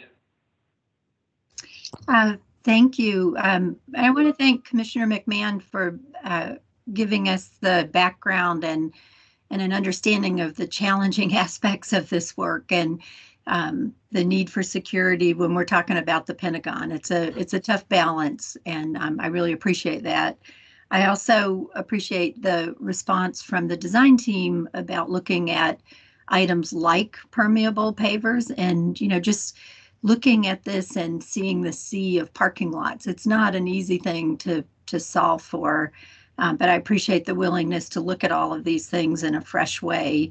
And with respect to Commissioner May's suggestion for flipping the green space, I would be interested to hear if that's possible, if it's something that is needed to be where it is to drain the parking lots, but anything we can do to make that pedestrian experience a little more humane would be appreciated. But I do support the staff comments on this project, and again appreciate the sensitivity in trying to take this on and achieve so many different goals at the same time. So thank you for the work on this. Thank you very much. Let's go to Commissioner Wright now. I have many of the same comments. I think the staff report nailed it, which is pretty admirable because wow, this is a lot to look at. I would also go to that last that offending slide and say and refer you to the Department of Commerce. We faced something very similar in terms of having 1,500 feet of relentless perimeter security. It doesn't look like you may have room on the sidewalk to think about some seat walls or something like that, and perhaps you don't want people hanging out there. But if it's an employee entrance, I would urge you to consider it. And as we so often say, simplify, simplify, simplify. There's just a lot of junk out there. It's not junk. I know it all does something important, but there's got to be a simpler way to do it.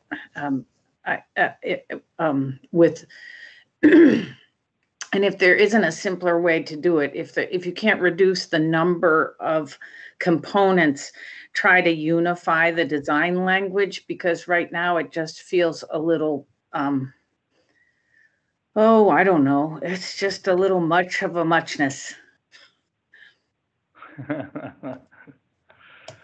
All right. Well, thank you. I'm sure that's a quotable quote.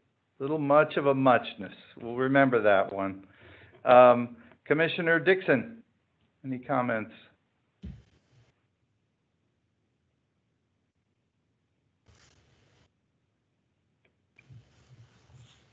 Commissioner Dixon?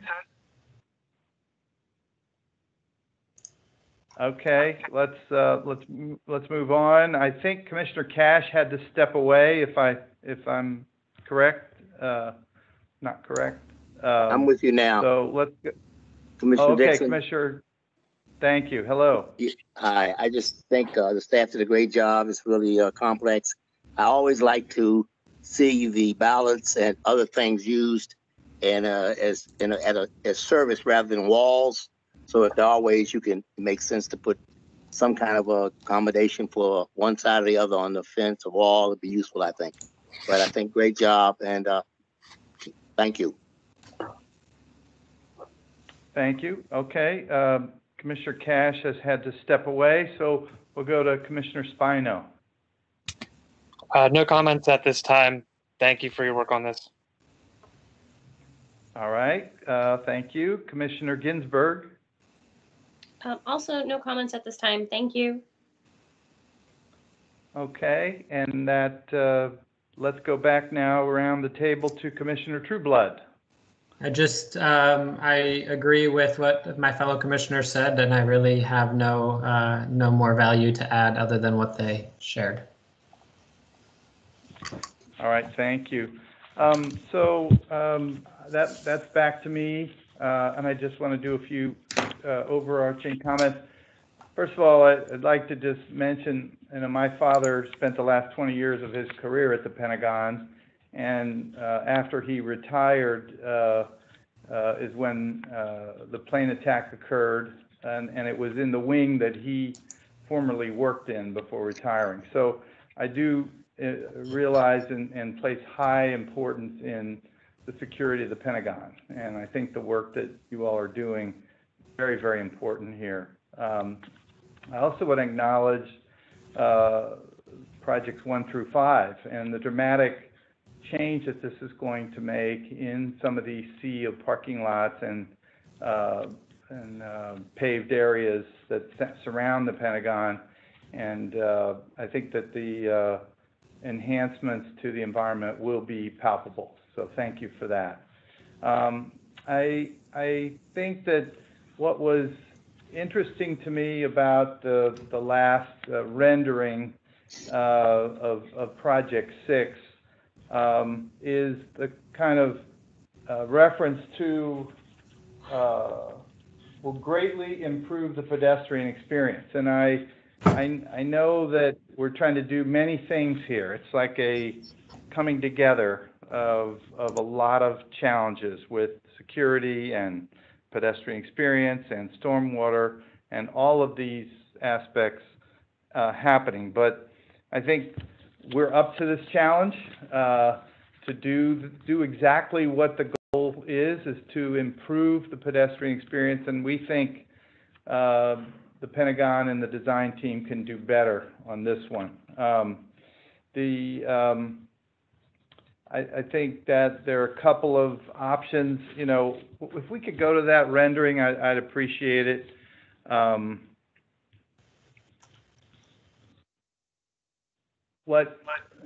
it comes up, what I'm wondering about, is to what degree today we don't have this need for the kind of cable system and secure sidewalks along this. So, if the threat assessment says you need it, I believe it. You have a very wide sidewalk there. I think it's going to come down to 9'7" when all said and done. And I'm wondering if there could be, either Commissioner May's idea, which is a wonderful idea, or something as simple as a hedgerow that would sort of be in front of the fence. A hedgerow along, in this image, in front of that fence, would make a dramatic difference in the way a pedestrian might experience it. And, and the hedgerow doesn't have to be to the top of the fence. It doesn't even have to be to eye level. But I think it could provide a kind of green buffer, a softening of this in a way that would make a dramatic difference in this. So let me see if I had any other comments. I think that we really want you to go back and work on this. There's a lot of talent on this team that can make something, dramatically better about this. So that we can all say at the end that it did greatly improve the pedestrian experience. So thank you very much. Are there any other comments or questions having gone around the table that anyone would like to add at this time?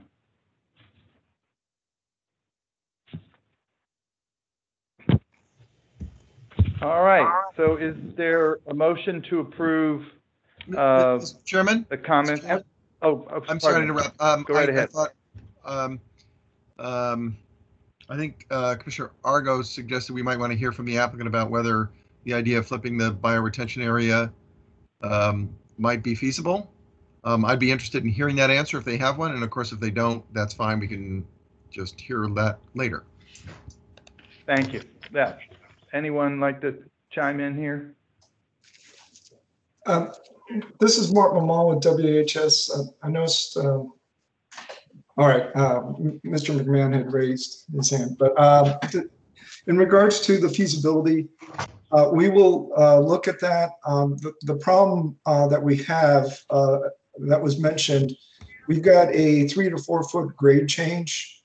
And so with the bioretention basins, the reason why they're at the lower grade, that's where the storm drains from the parking lot that are to the left on the graphic.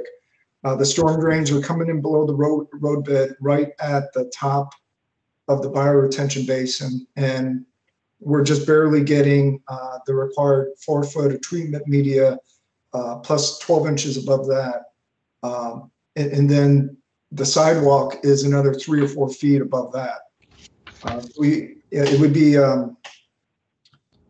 difficult to try and get the drainage flow over to a bioretention basin built at that grade. If I may, so the bioretention has to be at the level of the parking lot on the other side of the fence, is what you're saying? Yes, sir. We're working with the existing storm drainage and the slopes and the grades. Right. So it has to be lower. I mean, it seems to me that that actually helps you in some way, because you could take that entire section of sidewalk and fence and just move it to the other side of the bioretention. So you wind up with that lowered bioretention, which gives you even more of a barrier. I mean, maybe it winds up looking bad and too forbidding in itself and looks too much like a moat. But I think there are ways to work with the grade that could help you there and could make actually for a very interesting walking experience through that area. I think this is Paul McMahon and Chairman Gallus. Certainly will take the suggestion back from Mr. May. It's good to have these conversations. I appreciate them. He just mentioned a moat. Perhaps we could stock the moat with alligators. That would help us with our forest protection. I suspect we'll consider that. I don't know what that'll mean in the winter time, but with climate change, it may not matter so much. But my initial thought is I see issues, but until we have our good engineers and designers take a look at what that looks like and what it means, it'd be hard to say yes or no. So we'll take that back and consider it.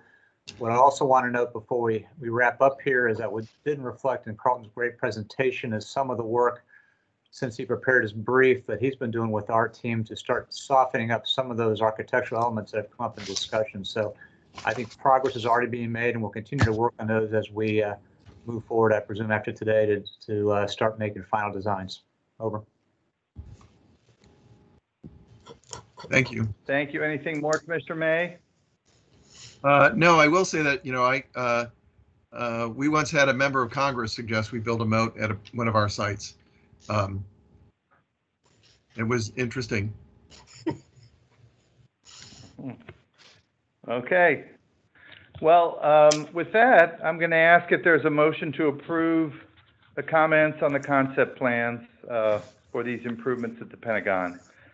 Please make sure to state your name when you make the motion.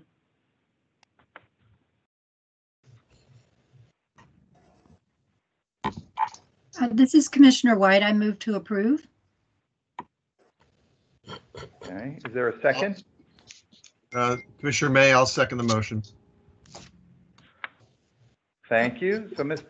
Coster, can you please confirm the motion and the second and then take the roll call? Certainly. The motion was made by Commissioner White, seconded by Commissioner May, and now I will start with Commissioner Trueblood. Yes. Commissioner McMahon. Yes. Commissioner May. Yes. Commissioner Argo. Yes. Commissioner White, Yes. Commissioner Gallus, Yes. Commissioner Wright, Yes. Commissioner Dixon. Yes. I believe Commissioner Cash is, as you said, not here. So Commissioner Spino, Abstain. Commissioner Ginsburg. Also abstain. Okay. So that is 2 abstentions and the rest of the attending commissioners in approval. All right, thank you. The motion is approved. Thank you. We look forward to the next round of design evolution on this. Thank you very much. Okay, let's now move to agenda item 8A, which is our last agenda item. It's a staff information presentation on the I-495 and I-270 managed lane study. Mr. Weil, I know you've been working a lot and a long time on this, and so we look forward to your presentation. Thank you. Thank you.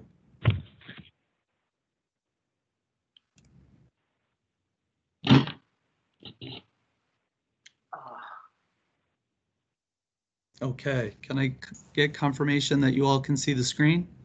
Yes, we can see it and we can hear you. Okay, thank you. Good afternoon, Mr. Vice Chairman Gallus and members of the Commission. Today I am here to brief the Commission on the status of the I-495-270 managed lane study and to seek Commission concurrence on our proposed draft environmental impact statement comments, which we plan to send to the State Highway Administration prior to the conclusion of the study's public comment period, which ends on November 9th. As a reminder, there are several federal interests related to the study, with the most significant interest being SHA's proposed use of Capper-Crampton land for Capitol Beltway widening across the Rock Creek, Sligo Creek, Cabin John, and Northwest Branch Stream Valley Parks. Per the Capper-Crampton Act, NCPC must review and approve all park development in accordance with an agreement with the Maryland National Capital Park and Planning Commission, and use of this land is only intended for park-related purposes such as trail access, stormwater management, and recreational amenities. NCPC's authority requires our commission to protect this land and to only allow non-park uses if no feasible alternative exists. In addition to the Capper-Crampton property, Beltway expansion may also require land from several federal properties near the Beltway, including NSA Bethesda, the Beltsville Agricultural Research Center, Joint Base Andrews, and multiple National Park Service properties. The extent of the project impacts are still relatively conceptual at this point, and any physical changes to federal property would require NCPC review under the National Capital Planning Act in an advisory capacity. Finally, the Commission also has a broader interest in improving the overall transportation network for the National Capital Region with better multimodal connectivity, adding transit, pedestrian, and bicycle facilities, and encouraging more efficient travel behavior by federal employees. This is the third information presentation of the Commission on the managed lane study, with the first presentation made by State Highway Administration staff last July 2019, and a second presentation by SHA in November 2019.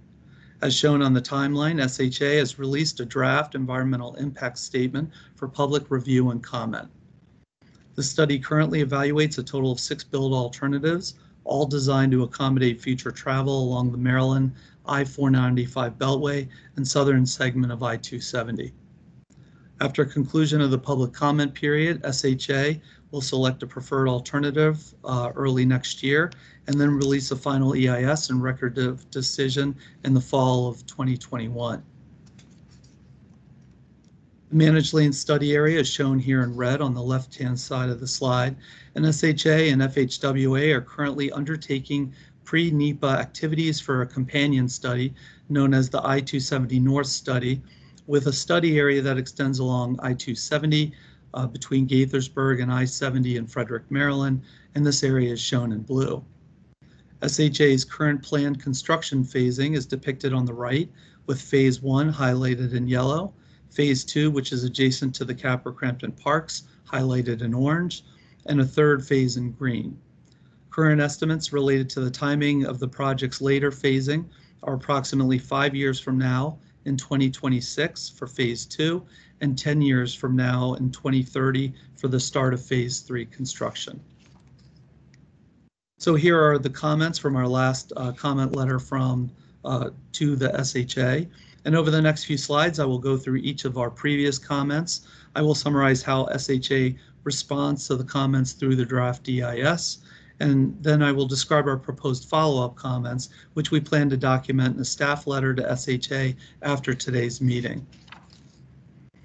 Our first comment reflects extensive discussion by the Commission during SHA's last information presentation, urging the state to include the Maryland 200 as a full build EIS study option.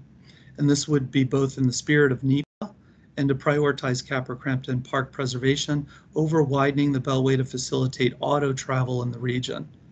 We note that the draft EIS reflects a modeling analysis of the Maryland 200 alternative. However, SHA has not developed the alternative any further as a full build study option since last fall.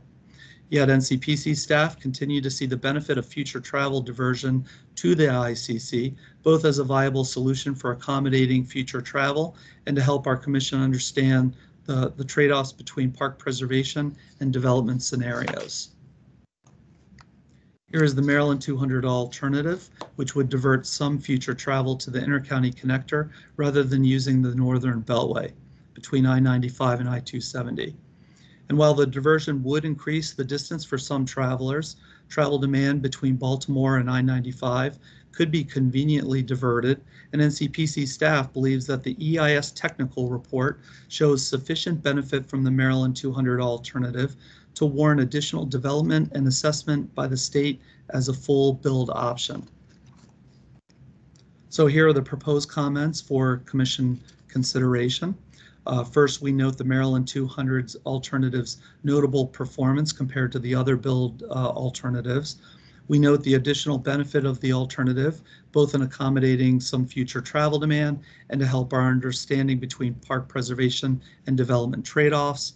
And finally, we state our belief that adding the Maryland alternative as a build option is supported by the one federal decision executive order, which allows analysis beyond what is necessary for the needs of the lead federal agency.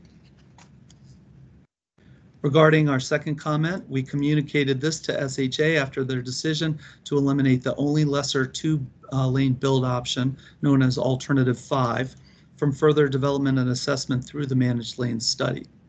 Staff noted the potential adverse result of retaining only alternatives that would have the same impact area across the Capper-Crampton Park, thereby creating a potential situation wherein CPC would not be able to rely on the final EIS and record of decision to satisfy our own NEPA responsibility for potential project submissions.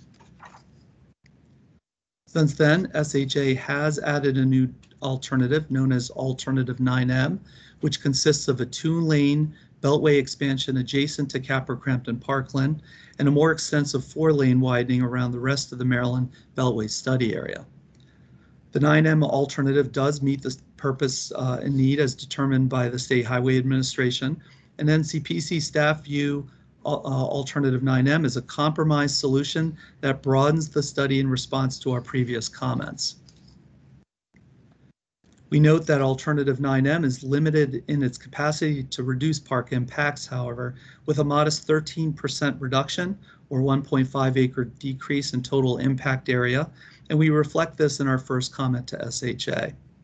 Our second proposed draft comment notes that the addition of 9M would broaden the range of alternatives, which in turn would help NCPC's ability to use the final EIS and ROD to satisfy our Commission's NEPA responsibility.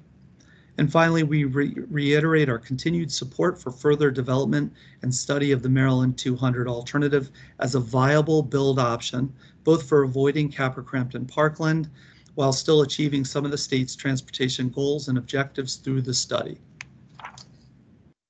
Here was our third comment, that it would be difficult to understand the trade-offs between parkland development and preservation without more detailed cost and benefit information. We note that while the draft EIS does show general economic regional benefits and construction costs associated with each alternative, although this information remains substantively unchanged since our last information presentation. In response to previous NCPC comments, however, SHA has indicated that they would include more detailed cost-benefit information associated with their preferred alternative. While this information is useful, more importantly, NCPC staff feel that SHA should assess all of the alternatives in a fair, consistent, and equal manner with the same level of detail and development afforded to each of the alternatives. And this would include the Maryland 200 ICC alternative as well. We also believe that the final EIS should effectively communicate the benefits of Capper-Crampton Park preservation, not only for its important environmental services, but also as a valuable recreational amenity and as an influencer of development patterns in suburban Maryland over the past 90 years. And we reflect these points in the proposed draft comment on the bottom of the slide.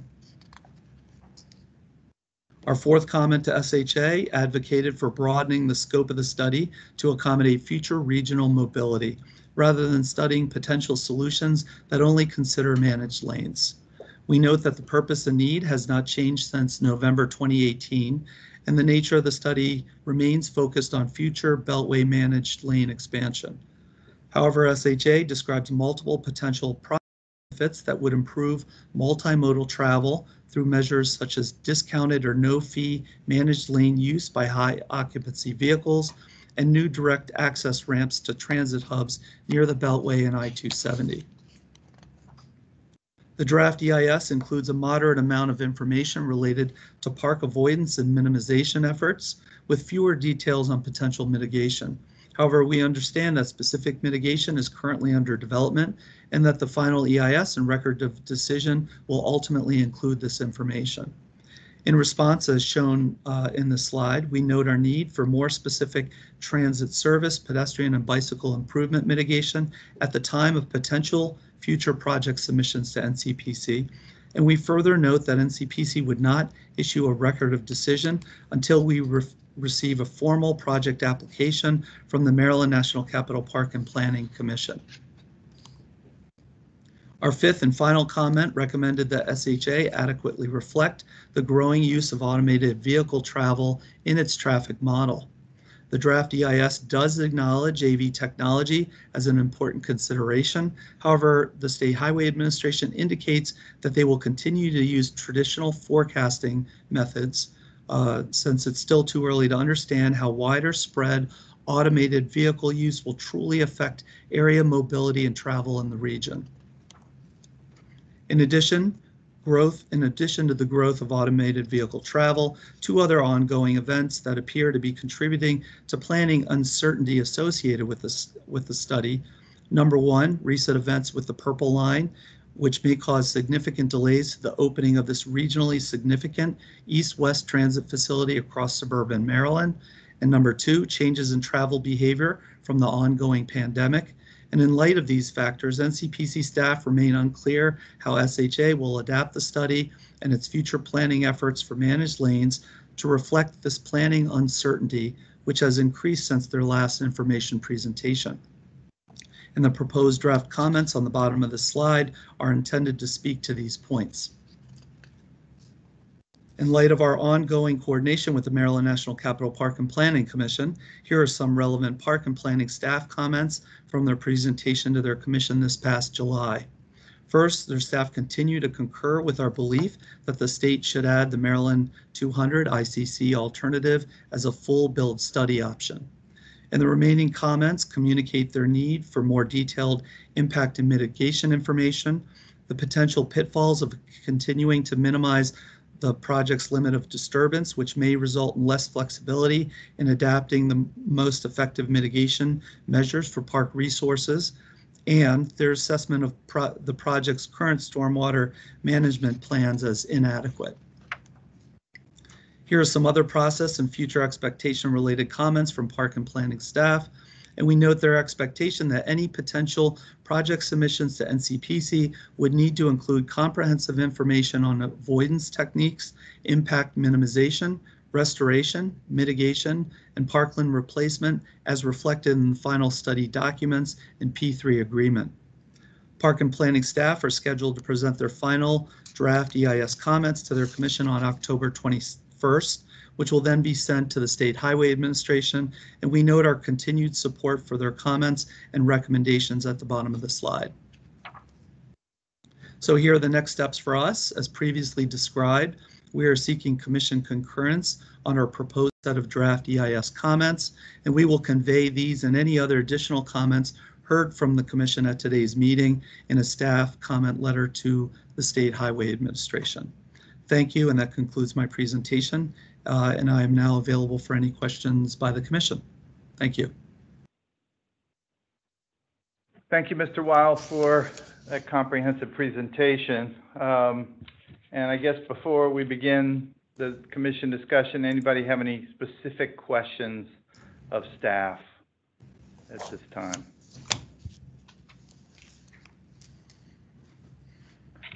I have one question, Mr. Weil. It has to do with the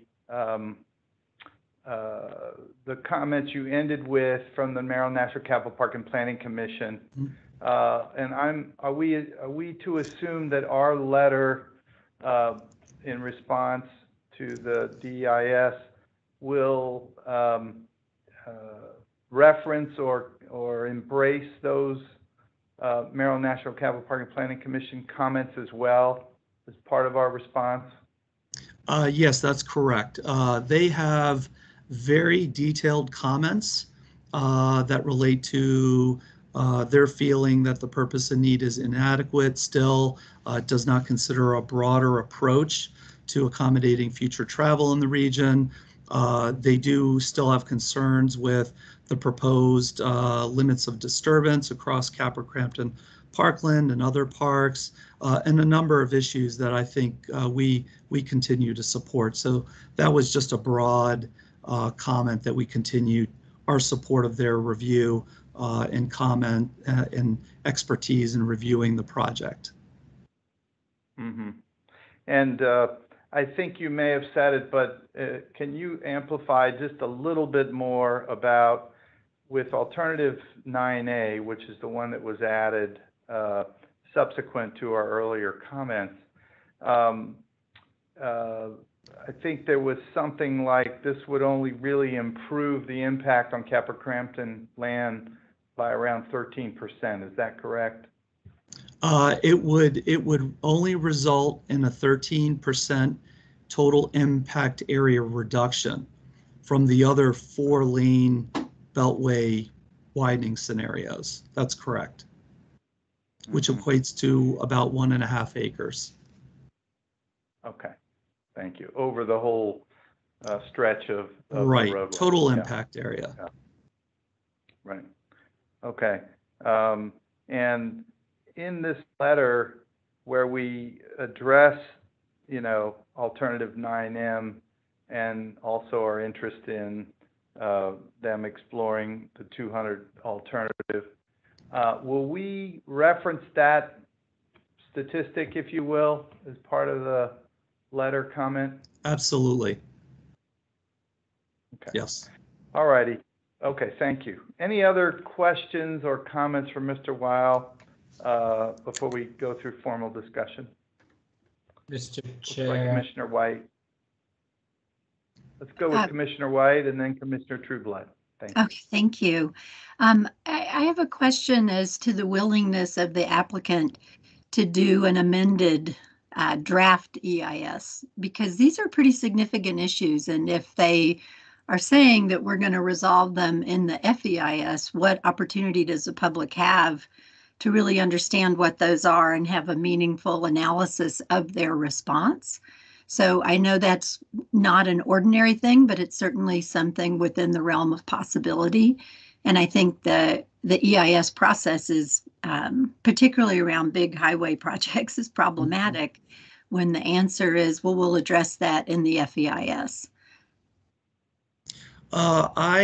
Unfortunately, I do not foresee them going back and adding the Maryland 200 alternative as a full build option in the study.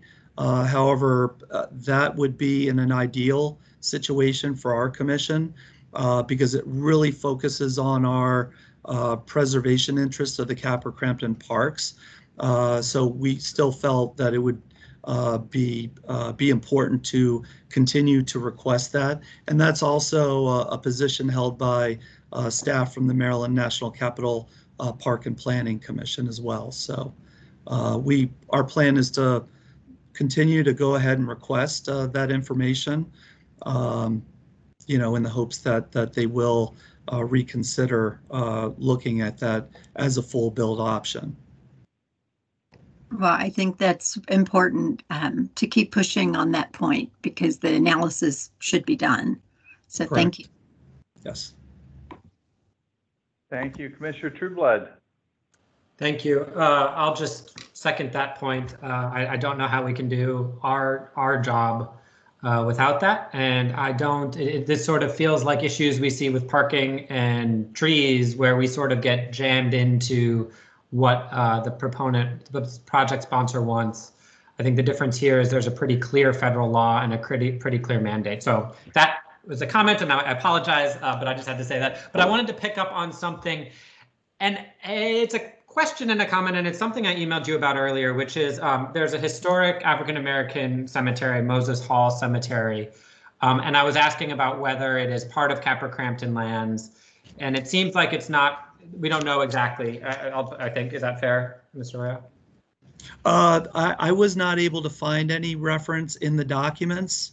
Okay. But I will keep looking. So, but I guess my broader point is that, and this is something I've heard from Maryland National Park and Planning Commission, which it seems as if the kind of assessment of the lands, of the cultural lands, of the Section 106 work is really not really far enough along to make some of these decisions. In some ways, or to kind of be fully informed. It seems as if we don't even exactly know all of the lands that are implicated and all of the assets that are implicated, how are we able to make true assessments? And so I guess maybe it's a question I asked earlier, but I want to put it on the record. And especially, given a historic African-American cemetery, I don't want that kind of asset to be lost, even if maybe it isn't under our official jurisdiction, but it is worth noting. Mm-hmm. Yes, I know from talking extensively to park and planning staff that they would concur with you that the state seems to really be expediting this study under the one federal decision process.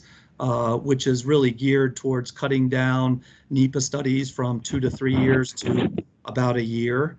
I think, that's been their comments all along, that they're making decisions based on incomplete data.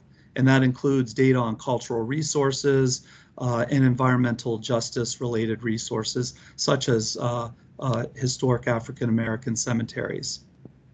And if they're doing, they are the ones who are providing us some of our information, right? So I don't understand, if they don't have that on the broader sense, how do we have it in the narrower sense? And I guess that's a way of saying I don't know. It's hard to even provide comments until we have some of that detail. And it's concerning that I think, as Commissioner White mentioned, this idea that, well, maybe it'll be resolved in the FEIS. It reminded me a little bit of the Union Station ongoing, I'll just call it challenges. It's fine. It's all fine and well to try and move expeditiously. It's another thing to literally pave over African-American cemeteries and the parkland that we are in charge of protecting. Mm-hmm. Yeah, staff definitely agrees with you. And we continue to work with Maryland National Capital Park and Planning Commission staff to push the state into kind of, collecting more data, doing the good work that should be done, to provide this sort of information with which to make, these types of decisions on. So we absolutely agree with you, and we're happy to add a comment that really articulates that point. Thank you. All right, let's open up to any commission comment. While we're not voting on this item, staff is seeking our sentiments from the commission in order to fully develop the comment letter that'll be prepared and sent on this. And so I wonder if anyone else would like to comment at this time. We don't need to go, maybe I'll just go round robin just to make sure. Let's start with Commissioner Wright. Okay. Oops, sorry. I have to flip my laptop open too because I don't have a camera on my bigger monitor. I am really glad that you're going after this 200 thing, and I'm really disappointed, but I expected that answer, that you don't expect the state to undertake the full build look at the 200 issue. They would, I mean, I have found their response unsatisfactory at every turn. The 200, even the dynamic signage, where, I mean, I may have missed that, sorry. I'm really tired today. My recollection is that they sort of nixed the dynamic, just even experimenting as a trial with the dynamic signage. Is that true? I did see reference in the draft EIS to trying to incorporate more strategic placement of dynamic signage to try to encourage additional traffic to use the ICC. So I did see that. So and I further recollect that they suggested that ICC would be at capacity by 2030. Is that the date? I believe it was 2027. Which I'm not a traffic engineer, but I find this hard to believe. And what I find worse than that it's hard to believe, is that there seems to be a continuing unwillingness to explore the options. And I just wish they would be more forthcoming about what the reasons are, because I don't mind somebody saying, well, we'll look into that, and then coming back and saying, well, we looked into it and it really didn't cut the mustard. I do mind being stiff-armed. And I feel like we have continued to same things. And I know you are, this is not a complaint. This is support for the comments, because I just don't think we should let it go. And I can't help but say this. There was a guy one of the architects who commented on the Pentagon project about the pervious pavers or whatever, and he slipped, if you heard him, and he said, yeah, you know, we it's just cost prohibitive to do the right thing. God, that's one of the saddest phrases I've heard in government in a long time. Because if the federal government can't set the example by doing the right thing, citing cost prohibition, then how is it that we expect the private sector to follow suit? Mm-hmm. What a sad remark.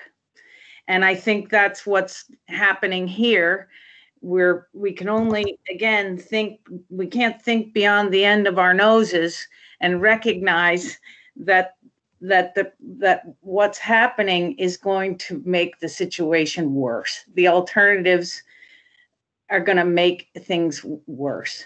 And so the reluctance to is a nice way to put it. Resistance is more accurate to exploring the other alternatives more fully is disappointing. So go get them and don't give up. Right.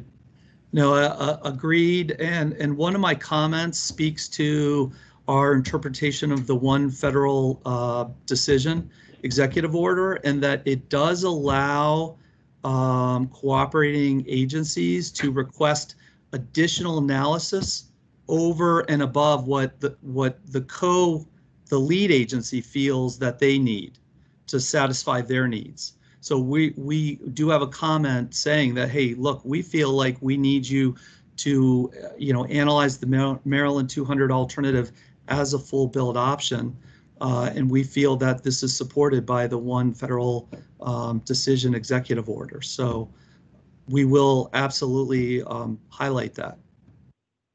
And the state planning agency agrees with you it's hard to believe that they won't consider this. I maybe we'll be surprised. Anything can happen in 2020. Thank you. I hope so. You're welcome. Thank you.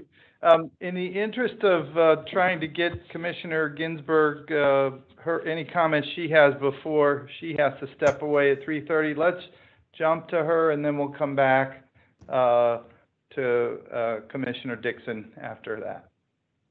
I appreciate that. I really do. I don't have many comments except to say it's obvious how much hard work went into this, and it was a pleasure to listen to the presentation. And I'm going to listen to as many more comments as I can before I have to hop off. But thank you. That's it. Thank you. Thank you. Okay, thank you. Let's go to Commissioner Dixon, please. Very complicated, and I'm very interested in this. I just can't wait to see what they can come up with that can help deal with this. Is a big issue.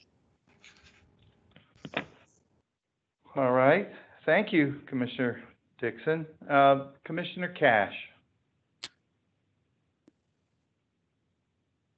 I believe he has left the meeting. Still stepped away. Okay, thank you. Commissioner Spino? No comments. Thank you. All right, thank you. All right, let's go back to Commissioner Trueblood. Thank you. And I realize my earlier question was a comment as much as it was a question, so my apologies. So I'll just say that comment again, but two others. Just number one, I want to vociferously continue to support what Commissioner Wright said about considering the 200 alternative. I don't know how we can do our work without that deep analysis. But I also want to support something that you all said, or that was in the presentation, which is really the changing dynamics of COVID, the changing dynamics of commuting and patterns of transportation have been significant over the last 6 months, and numerous studies show that they are like many of them. While we are bouncing back a little bit, many of them are likely to be similar moving forward. I think it would be how do I say it? I don't know how you could justify a project at this day and time that uses transportation assumptions of a year ago or 9 months ago. And so I don't know if that's a revision of the purpose and need, if that's a revision of the transportation model, or how they will be taking that into account. But I don't know how we can look at it. And as I think there were some questions about the transportation modeling. Not that any of us are transportation modelers, but I do know it is different today than it was 6 months ago.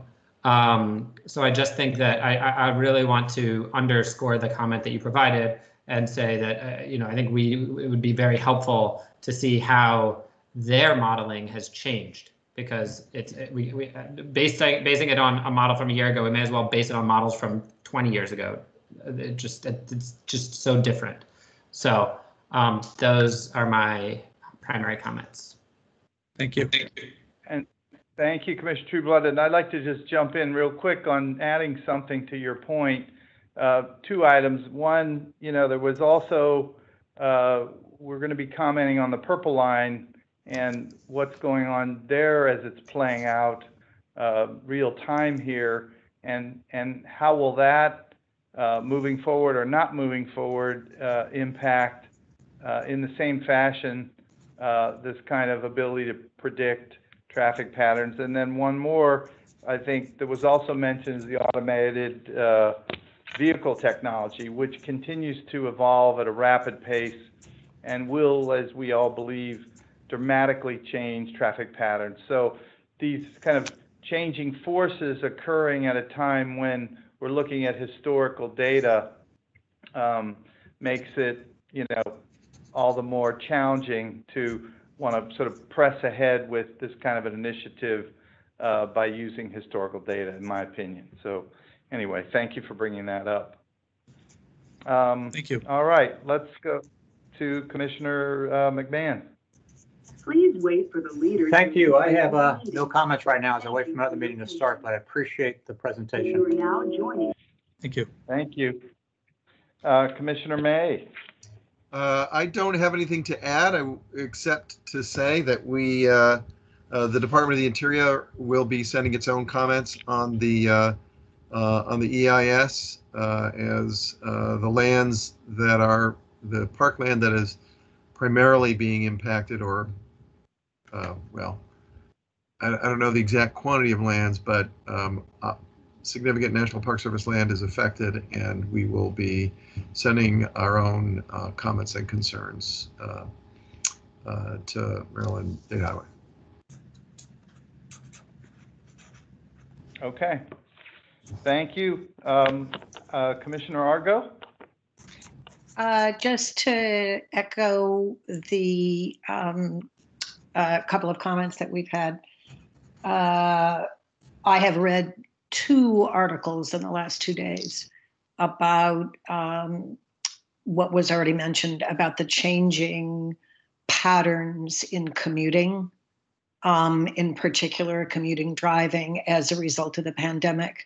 And even after the warning flags, go down about the about COVID-19, the expectation that those patterns will continue, and that there will be less commuter traffic in major cities and on major arteries. So just that to keep in mind, which echoes some of the comments that we've heard earlier.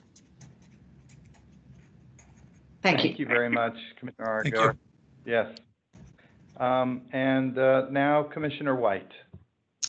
Thank you. I echo everyone's comments. I particularly want to thank Commissioner Trueblood for raising the question about impact on an African-American cemetery, and I would really love to hear back from staff what you find out about that.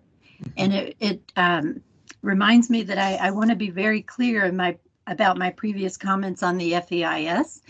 It is a constant refrain from this department, and many other transportation departments don't. So I want to be really clear that I want to ask them formally, would they be willing to do an amended draft EIS to answer the question?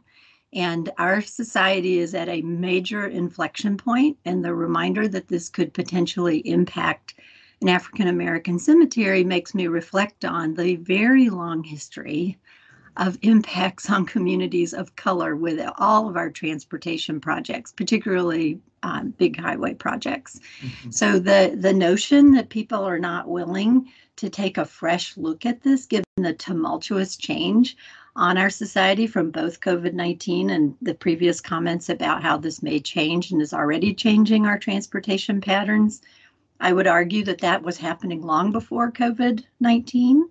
But this idea of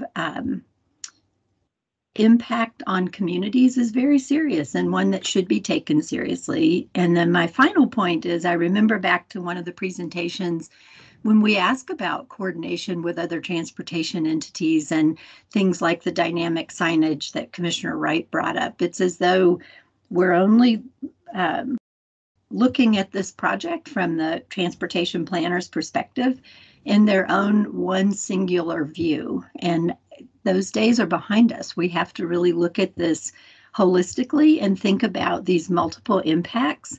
And it still is just really disappointing and frustrating to hear, oh, that's not going to work, but we're not going to do the work to prove up why we're saying that. And that's just not acceptable. So in terms of saving money, do the work now so that we may be saving lots of money later in perhaps overbuilding something. So it's just not an acceptable response. So I commend the staff for continuing to push on this and being very clear in your request to the applicant in terms of what they need to do. Not only, I mean, they need to do their work so we can do our work. So thank you again for your efforts on that. Thank you.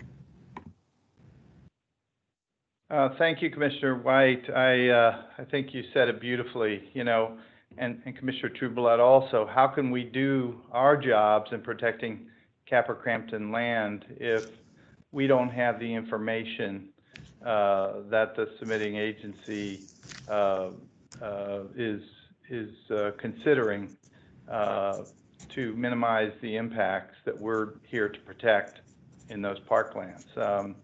I really want to commend the collaboration that's gone on between us and the Maryland National Capital Park and Planning Commission because they are also, in effect, they would be the applicant for this to our commission. And so our work with them to continue to be clear about our sort of line in the sand, which I think has been drawn going back to the very beginning in July of 2019. I think we were clear about many of these points. And I think part of what we're hearing is a significant frustration from the commission on, in effect, Commissioner Wright used the word resistance. I don't know if that's the same word I would use, but we are not feeling like we have been listened to in terms of our needs, our considerations, and these are legitimate under the one federal decision process. So I'm not going to repeat the items that I think we've already extensively discussed. I think there's been a comprehensive review, and we're now at this inflection point of making it very clear that we cannot allow this to move forward without this information.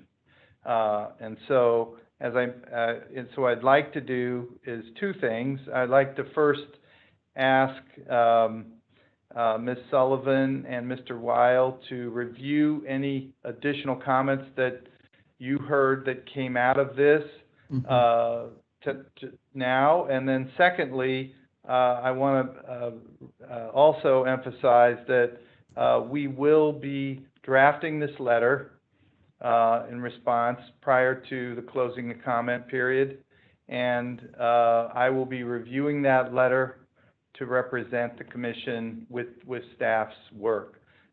So any additional comments that you'd like to add right now? Hi, this is Diane.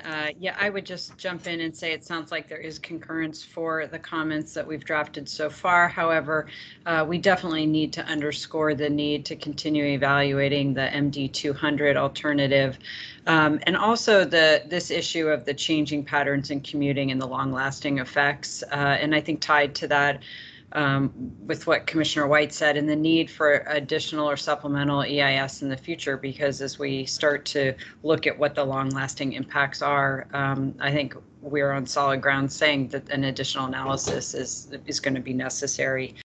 And then finally, the other comment that we did not have in there, Commissioner Trueblood's the cultural assets piece of this, that needs to, they need to take a deeper look at that. And we'll also be reporting back to you on what the analysis has been done to date. So. One question, Ms. Sullivan. Will we be referencing the one federal decision process and our obligation and authority to request additional information, as Mr. Weil has suggested? Will that be part of the letter also? It can, and we have done that before. That was actually in a previous letter that we wrote to them. So, yeah. Mr. Weil, anything you'd like to add at this point? No further comments from me. it was clear to me that we just need to reframe this as basically we require them to analyze the Maryland 200 alternative based on, this new world we live in. And if the State Highway Administration did not think, we had as much of an argument before the pandemic, before Purple Line, we should certainly use these additional kind of planning uncertainty factors to really require this as a full build option. So that's kind of what I heard and what the tone of the letter should be. Yeah, I think quite a stern one. And as I noted earlier, I will review this letter before it's sent. So I look forward to working with staff on that. So with that, I think this concludes our October 1st commission meeting, our 7th virtual meeting. The commission's next regular meeting is scheduled for Thursday, November 5th, 2020. If there's no other further business, the meeting is now adjourned. Thank you very much. Thank you, Mr. Chairman.